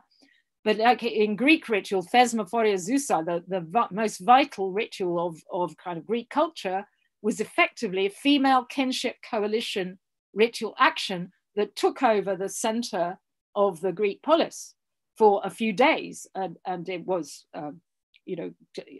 absolutely a women's dominated thing, which is celebrated in many of the comic plays of Aristophanes, for instance. Just to talk to the brain sizes, it actually seems to have been happening over about 25,000 years since the big cold, that our brain sizes have gone down. And I think there would be a case to make that some levels of inegalitarianism may have been creeping in alongside that. It is certainly suggestive that the brain size decrease runs alongside the onset of agriculture and therefore possibly less dietary input, because of course with agriculture, women will be doing more of the work again, just like the Aboriginal women in their foraging groups would be doing more of the work. Women will be doing more of the work in early agriculture also, comparatively. And this may have depressed their capacity for giving birth to very large-brained offspring. In terms of of recent evolution, I'm sure there is a significant amount. You mentioned lactose intolerance. There would be things like malaria immunity and the sickle cell and so forth that would be examples of recent human evolution. But one thing that's really interesting is the question that the genetics has been able to show that there was a collapse of diversity of Y chromosome lineages that comes in with the early Neolithic, about 6,000 to 8,000 years ago. Basically, it's coinciding with the Indo-European migration, early Indo-European migrations, farming, horse wheel cultures. That implies, what that's saying is that suddenly harems were back big time that whereas previously with hunter-gatherers, you get a very wide diversity of Y chromosomes. Hadza hunter-gatherers have incredible diversity of Y chromosomes. Why? Because nearly every man gets sexual chances. But that is not the case in farming societies with slavery and stratification. Some men hold lots of wives or concubines. Other men have no access to women and may become slaves or laborers themselves. So that is a very significant sort of aspect of genetic data that is really tracing the history of the loss of egalitarianism in terms of where it counts most, evolutionary egalitarianism. So that's really significant.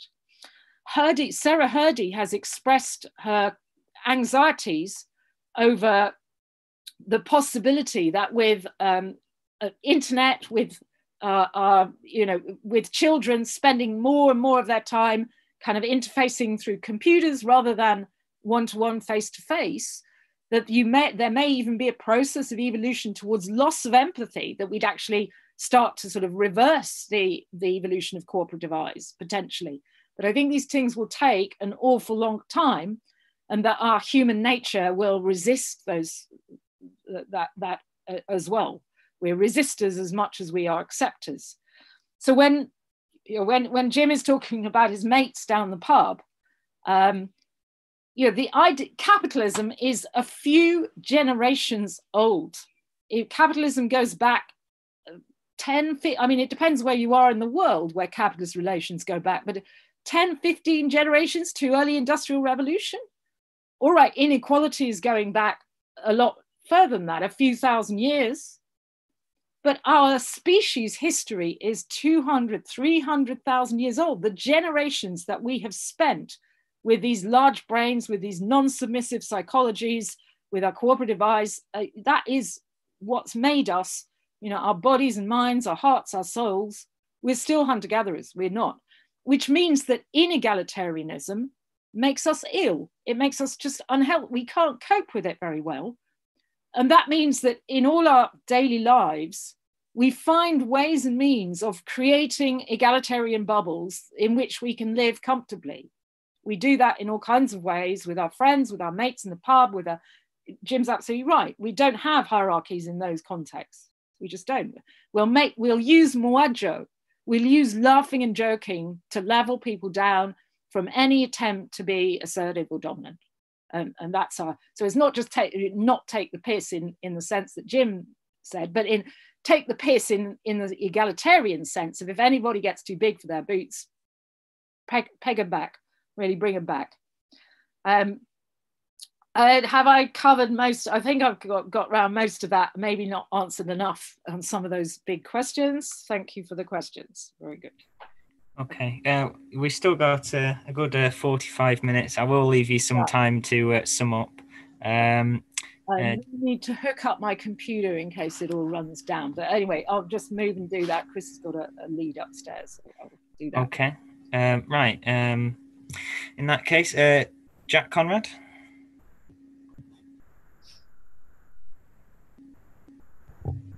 Thanks very much, Camilla. I was just thinking on this brain thing. You've answered a lot of it.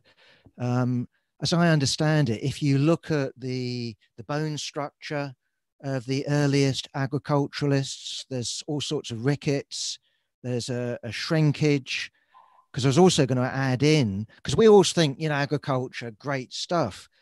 But on the other hand, you look at hunter-gatherers, I read that book, I can't remember her name, but the Cave Bear books, the novels. Oh yeah, Jean Orwell's book. Yeah.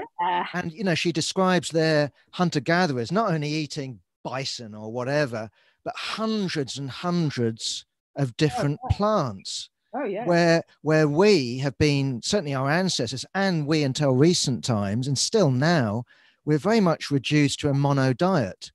And if you think about it, over recent years in the social democracies, the welfare state, the height has actually got bigger. So, you look at South Wales miners and the Bantam regiments or units in the British Army, World War One. This shows you a degradation, a physical degradation of the working class, the peasant class, but also our ancestors going back to the origins of agriculture. But also you spoke about the breakdown of original communism. And in that sense, yes, Australia has wallabies or whatever the hell they have, kangaroos. Wallabies, but if you look at kangaroos would be good. Yeah, of course. But what I was going to say is if you look at what we found, in terms of when human beings first went there, there's been a massive destruction. Anyway, that was just a point on that. I was also going to say, just on the women have a place to go theme, that if you look at Henry Morgan and Engels, what he quotes is a man's got somewhere to go. Yeah. And I think that I was just going to put that one in the sense that Henry Morgan describes a man and a woman falling out, and everyone gangs up to kick him out. He goes, so I'm sort of backing up what you're saying, but making the point precisely as you were saying, that in general, men moved in to where his wife had brothers, and she was the strong one in terms of social connection. So obviously I support women's refuges, but it'd be surely a good idea for men to have refuges as opposed to women. Sure. Here's an incentive. Pubs, aren't they? But yeah. I know, but here's an incentive for you not falling out, because if you fall out with your missus, you get kicked out, you get turfed out, you're the one that's humiliated. Anyway, that's just a sort of couple of points. My last point actually is about David Graeber. I enjoyed his book on debt. I thought it was a bit overdone. Everything becomes about debt, but also what I thought about it, and I think it's pretty obvious, is what he's doing is deliberately, consciously attacking Marxism. And so what he's trying to do with debt is attack Marx's theory of money and replacing it with the state theory of money. I don't think that's in contradiction. I don't think Marx would say, oh, that's impossible, and if you raise the role of the state. But I think that's what he was doing. And I think in this stuff, when I first heard this, from Chris talking about David, I went, what's motivating him here? And I don't think it's anthropology. I don't think it's archaeology. I think it's his project to intellectually undermine and replace Marxism. And precisely, if he only goes back 30,000 years, if he concentrates on Euro-Asia, he's missing the big history. And in that sense, it reminds me, and this is the last point, Steven Pinker, The Angels of Men or whatever. Exactly.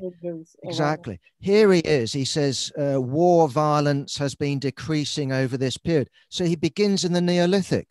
And he says, well, I'm going to ignore not only I'm going to use a phrase, 9/10 of our history. That's being a bit, but 9/10 of the history gets excluded because he wants to show that violence has actually decreased. Well, hey, how about the other 90,000 years, or as you were saying, 190,000 other years? In other words, the Neolithic actually represents that which we might then have declined from using jiggery-pokery statistics.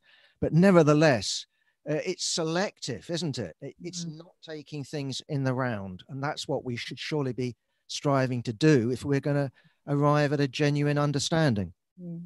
Yes. Okay. So there's an interesting question in the chat here. I just asked if I could read out.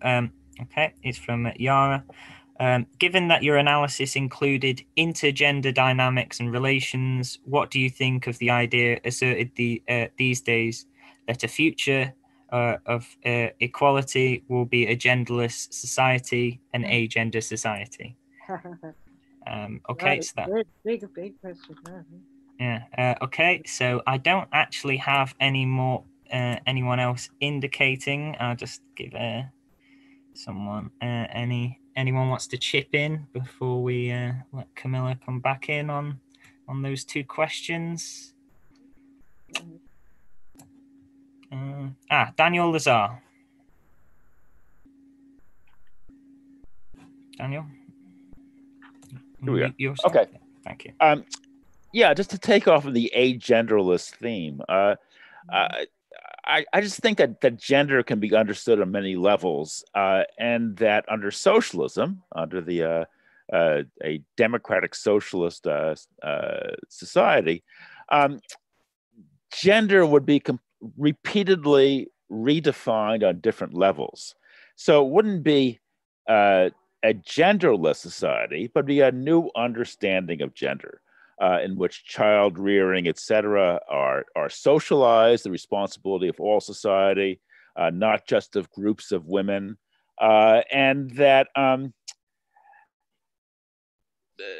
mankind will be able to escape this kind of dualism, male-female dualism, without, not necessarily with surrendering, male and female characteristics or heterosexuality, but simply just redefining gender in different ways, and as part of the process of sharing out responsibility for all various social functions. So that's my thought. Okay.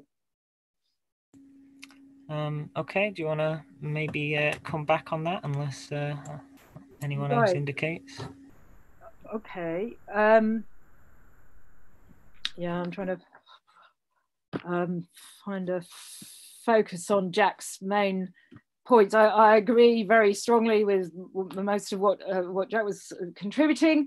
Yeah, the subject of genders is a huge one. My position is on gender that gender is not sex, and it never was. Gender is something symbolic.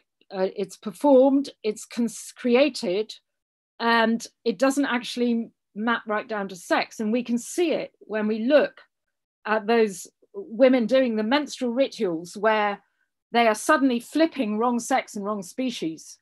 Particularly the Ngoku, they do this incredible, very funny comedy performance of mimicry of men, really hilarious. And in some ways, gender is that. We've described it as first gender, wrong sex. That gender it frees itself from sex. Nevertheless, it's talking about the relations between the sexes. So when I'm calling this gender egalitarianism, I'm really describing that domain. But I do not make the mistake of saying that gender is the same thing as sex. It's not just sex plus an add-on. Gender plays. Gender is a play with the factors of sex. So I think that what hunter-gatherers, or indeed the Greek women in their rituals, can show, and also men doing transvestite. There are many, many examples all over the world where genders become multiple genders, where people are playing with the facts of sex in all kinds of kind of adult games of initiation and spirit, and at the core of religious ritual. So what is a genderless society? When we've actually totally shared out equally the costs of reproduction, I'll believe you, with genderless, just like classless, class withering away, gender withering away, when there really is such an equal distribution of the energy load and the time load, and we've just watched the lockdown lately, and the problems coming onto women, either women who are key workers and can't find childcare, or women who are having to do their work at home and can't, and therefore are having to do child schooling as well as work, as well as sure, the men should be equally part of that, but is it happening? Is that happening or not? Women need a way to resist and make it happen. They absolutely do. Then I will believe in genderless. The costs of childcare, the costs of reproduction, all those we still have extremely high brain sizes. All those don't go away. Jack is exactly right about the qualities of the diet that hunter-gatherer peoples had compared to farming peoples. And I completely agree. I find it mysterious what is David Graeber's motive.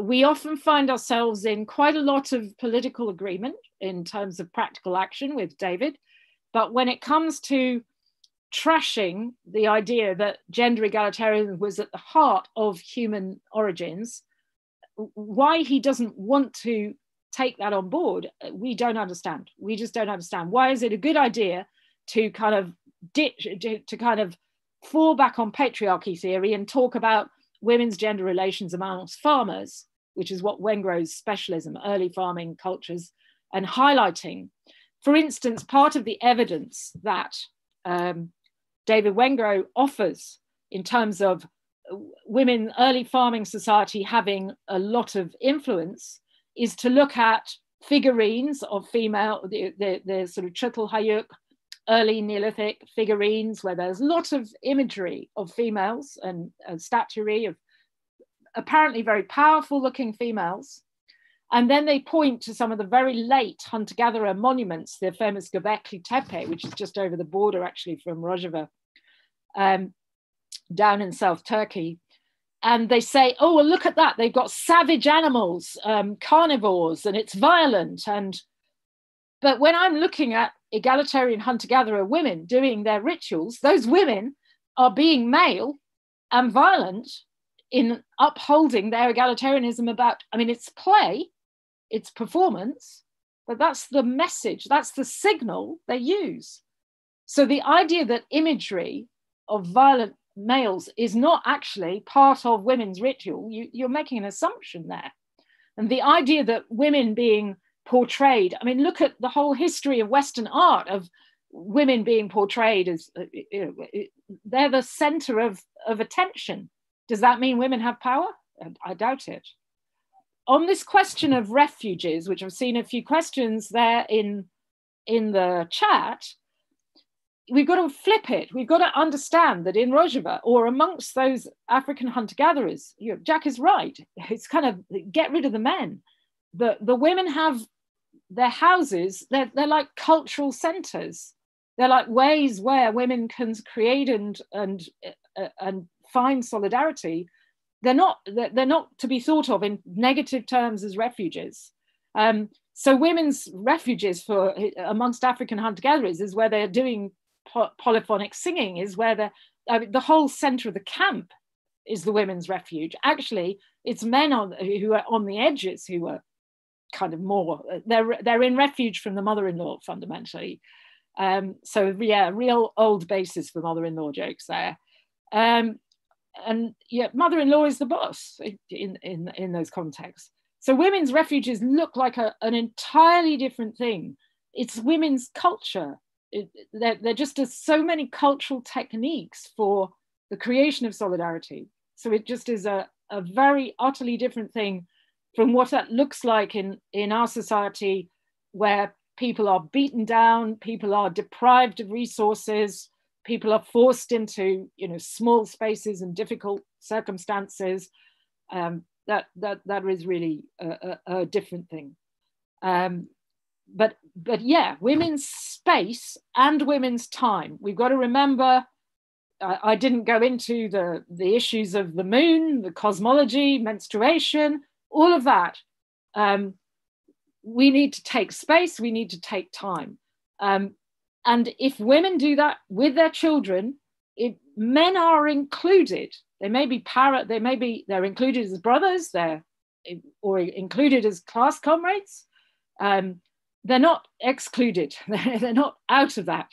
If they're part of that process of creation of solidarity and the collectivization of childcare and anti-privatization, just remove the privatization, is something that's very difficult for us. So, this Puritan individualistic ethic of our society, it's something so difficult to get our heads around.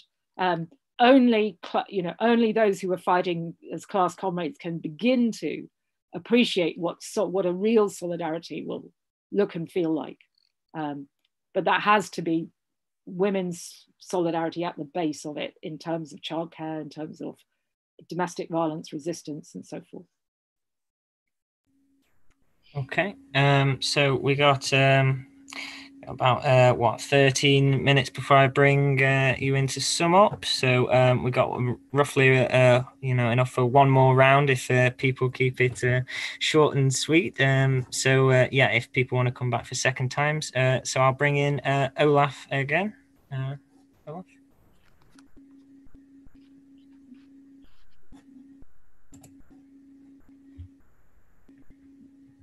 If you could, yeah, you can. Yeah.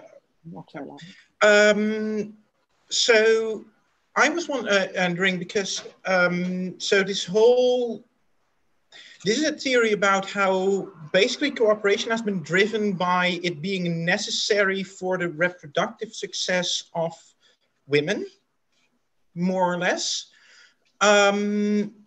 And then it also becomes the reproductive success of everyone. So there's that, but this all focuses on like you're hiding information from the straight men because otherwise they would start a harem, basically. And I'm wondering here is,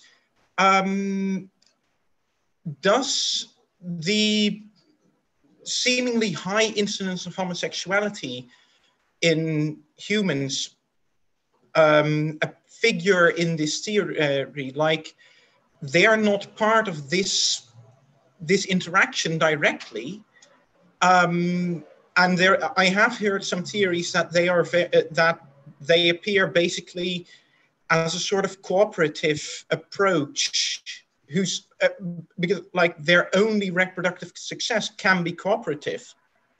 But I'm not sure whether the theory includes them, predicts them. I'm just curious about that. Okay. Jack Conrad's indicated again, but maybe we could bring in Jerry because he hasn't spoken yet. Jerry Downing.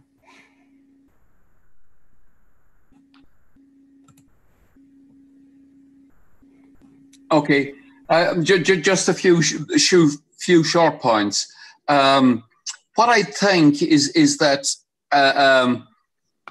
the egalitarianism of primitive communism was based on material necessity, and the material necessity was that in order to take from nature what you needed to live, you did need that level of cooperation between the sexes in order to produce.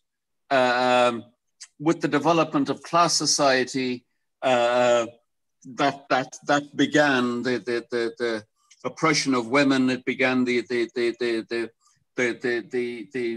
necessary, as it was, differentiation between the sexes. Now, what I am enormously impressed by Camilla's explanations of all the differences. But if you take Rojava and what's happened in Rojava and the women's sort of liberation movement that has developed there, it is very beautiful, and it's enormously to be supported. But at the same time, it is the product of what I would call an anarcho-Stalinist theory. And the anarcho-Stalinist theory is that you can do that in a separate place at a separate time, whilst ignoring the entire global manifestation, and therefore you could rely on US imperialism to help you to do it. And US imperialism is never going to help you to do that.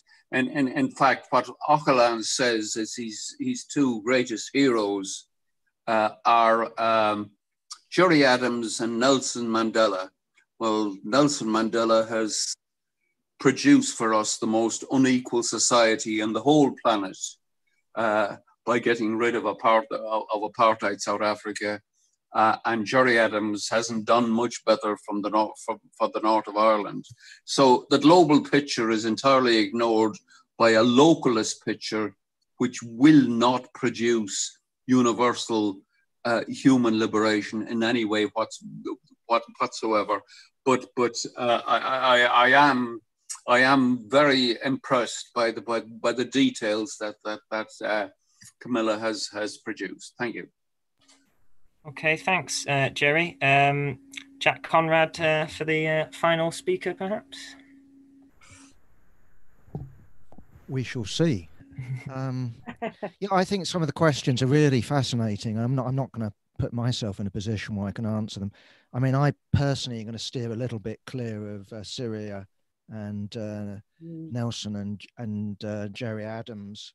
But I was going to make the point really to Jerry that I think that, you know, the origin of the family, state, private property, Engels and all that sort of stuff is a fantastic book for its time. It really is. It's drawing on the latest stuff and, you know, Morgan and going back to Greece and the stuff that sort of Mike is talking about. But at the same time, I mean, from my memory, who's the other comrade that Chris fell out with that we used to have at Communist University? Lionel Sims. Lionel Sims. Who's now in a late stage of lung cancer. It's okay. very Well, we should send him our best. Yeah. Yeah. We're actually trying to produce a volume of Festrif for him. Yeah. Anyway, Lionel used to come to Communist University. And one of the things he, you know, got into my skull is this sort of idea. You've got these two theories in Engels. And one of the theories is, Jerry, as you well know, that the reason why we had to cooperate, the reason why we were communists way back in the sort of distant past is poverty, right? So, you know, life is desperate. Therefore, we've got to cooperate. And what he banged home into my head is no, no, no. Not me, John, but, you know, but no, no, no. It was exactly the opposite. And surely that's what we would expect, because here we are, we're looking forward to a society of abundance, and we can argue what that actually is. But we have a modern theory of abundance and everyone getting enough, not just enough, but whatever they need to fulfill themselves as a human being.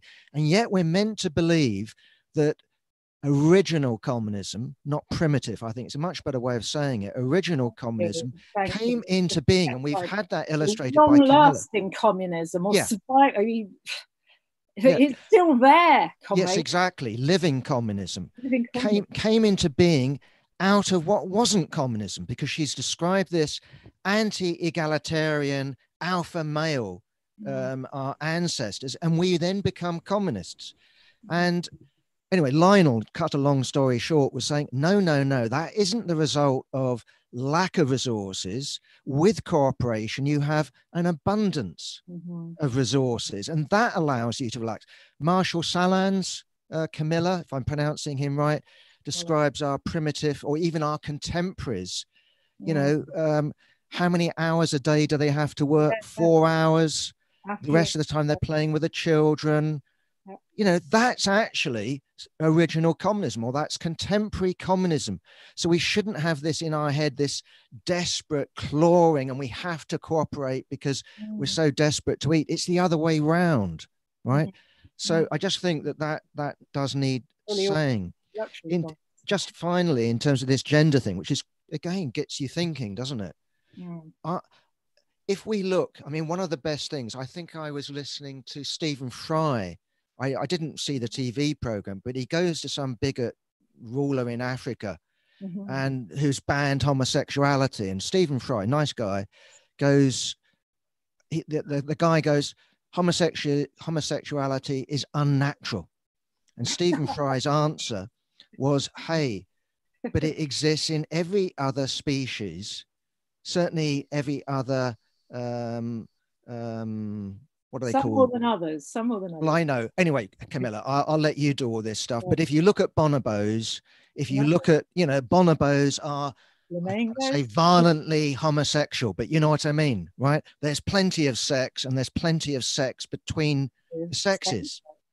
But all I was going to say, I was going to finish on this if I can, Camilla, that at least in terms of Marxism, you do have a duality. You have production and reproduction. And if you take the question of women, women in that sense, I know men play a role here, but women play a much bigger role in terms of reproduction, i.e. they carry the child or the fetus for 9 months, you know, of necessity, right? They then have an extended period, because we have big brains and they're growing, and our little children don't get up after X amount of time and then run around independently. All I'm saying is that because of our big brains and the role of culture, reproduction and production, I think still have that duality. And I don't think that excludes homosexual relations at all. But anyway, I'd be interested in see what Camilla has to say about that. Okay, just get Can I just have one other little tiny comment, Camilla? You have egalitarianism or gender egalitarianism made us what we are. I just put a note here. What about gender? Because it's an artificial thing. Didn't that also make us egalitarian? That was just a question. Yeah. Okay, so you have to forgive my pronunciation, but is it Faute de Han? It's indicated in with the raised hand. Yeah, it's Foppe, but it's okay. Oh, sorry. My name wasn't designed for English people, so. But I was wondering. With respect to what you and Jack said about Graeber, I also found Det really interesting to read, but at the same time, I've been following him.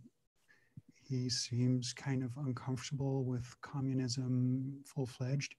I mean, he's kind of tried to rehabilitate communistic interactions in Det as one of the modes of interaction between people. But there he also posits that transactional and hierarchical interactions are just modes of human interaction. So he doesn't really posit normative. He doesn't really judge whether one is better than the other. He just presents them as neutral options. So maybe it's because he's not really comfortable with communism as an organizational form for the entirety of society, that he's also not quite comfortable with talking about the stuff that you want him to acknowledge. But yeah, that's just my speculations. And to Jack, I was kind of wondering if you could say more about what you said, but maybe that's for tonight because, well, time's almost up. I'll try to be there in the chat if you have time, or tomorrow is fine as well, whatever. Thanks. Okay, I think that's just about it. So Camilla, you want to come in to sum up? Okay, I'll try to pick up a few of those points and then a general sum up, because Olaf's question about is gay or homosexual behavior connected to this model and its evolution potentially, I would think it's very, very probable that human sexuality became increasingly labile and flexible and just opened up a whole space of possibilities. Now, it is true, as Jack says, and Mike has very handily put up a reference, Bruce Badgemill's Biological Exuberance, which covers an array of same-sex behaviors amongst many species. It isn't, I don't know if it's every species, every sexually reproducing species actually, but some more than others. Some really have quite a significant amount of same-sex behaviors as part of it. So they're really homosocial as well as homosexual behaviors. Bonobos are just key classic example that female-female relationships among bonobos are sealed with Gigi robbing and lesbian behaviors, if we call them that. But there is this aspect of kind of gay cultural, that there is something that's cultural about human sexuality in ways that we may, that has a diversity and a possibility that maybe isn't even yet there expressed amongst other species. And if we think of basically the only rules in the sex strike theory, if we think of Chris's original sex strike theory, is that for the time of the sex strike, heterosexual sex is banned, is not to happen, or fertile heterosexual sex is not to happen, but that doesn't say anything about any other form of sex. So it just opens up the whole box, Pandora's box of possibles in that. So I think they're increasingly, contributions from gay people of either sex would have been very powerful in the maintenance of sex strike and in the cultural creativity of sex strike.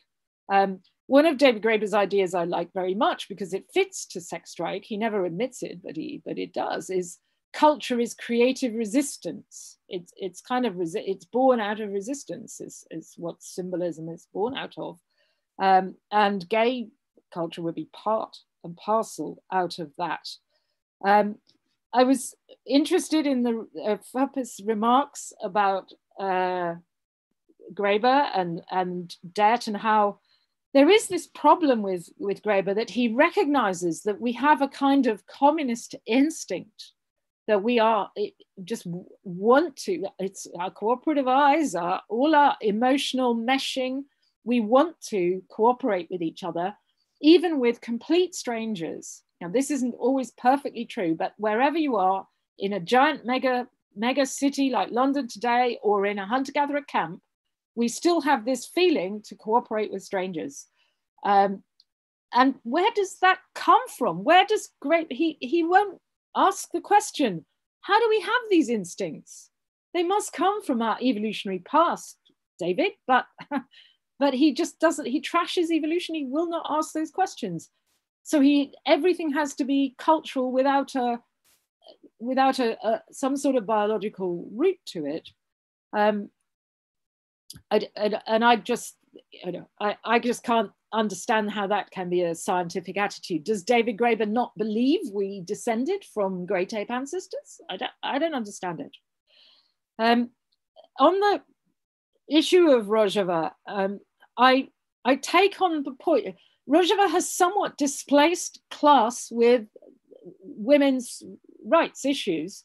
And because they are fundamentally kind of peasant economy in that area of the world where there isn't a lot of class differential amongst people there, but the key issues are sex hierarchy and patriarchy, then we can understand why that happens and where the women's intense solidarity comes from, and how its success is absolutely extraordinary. If we think about how patriarchal those cultures in that area are and what they have been able to achieve, it needs acknowledgement. But there are inevitably huge problems. I'm not going to agree completely with everything Jerry says, but there are real problems. But I will make this point. Rojava construes itself as, Rojava is the Kurdish name, but it should be emphasized that it is not only Kurdish and nationalist. I was meeting Yazidi, Armenian, Assyrian. There was an extraordinary international, it's not international, it's inter-ethnic communication and cooperation going on when I was able to go to Rojava and see that. Particularly in areas like developing education systems that left the old Syrian Arabic hegemonic. Arabs were included in the education systems, but they were leaving behind the hegemonic dominance of Arab language and trying to develop systems whereby each community would be learning each other's languages, understanding each other's cultures, and putting that into operation in children's schooling. The Rojava revolution is conceived of as transnational, and there are aspects of it which really could be transnational. That is my interest in trying to link with some of those workers in genealogy. We have, well, what I've been trying to say today is even if you don't like and accept the theory of the sex strike and the parts of about the menstrual female cosmetic coalition, there are aspects of our bodies, our eyes, our non-submissive psychologies, our life histories, being grandmothers, being children, aspects of that have happened to us over 2 million years of evolution that could only have happened if we became increasingly egalitarian, increasingly socially tolerant, able to read and to share our thoughts and our understandings and read each other's minds.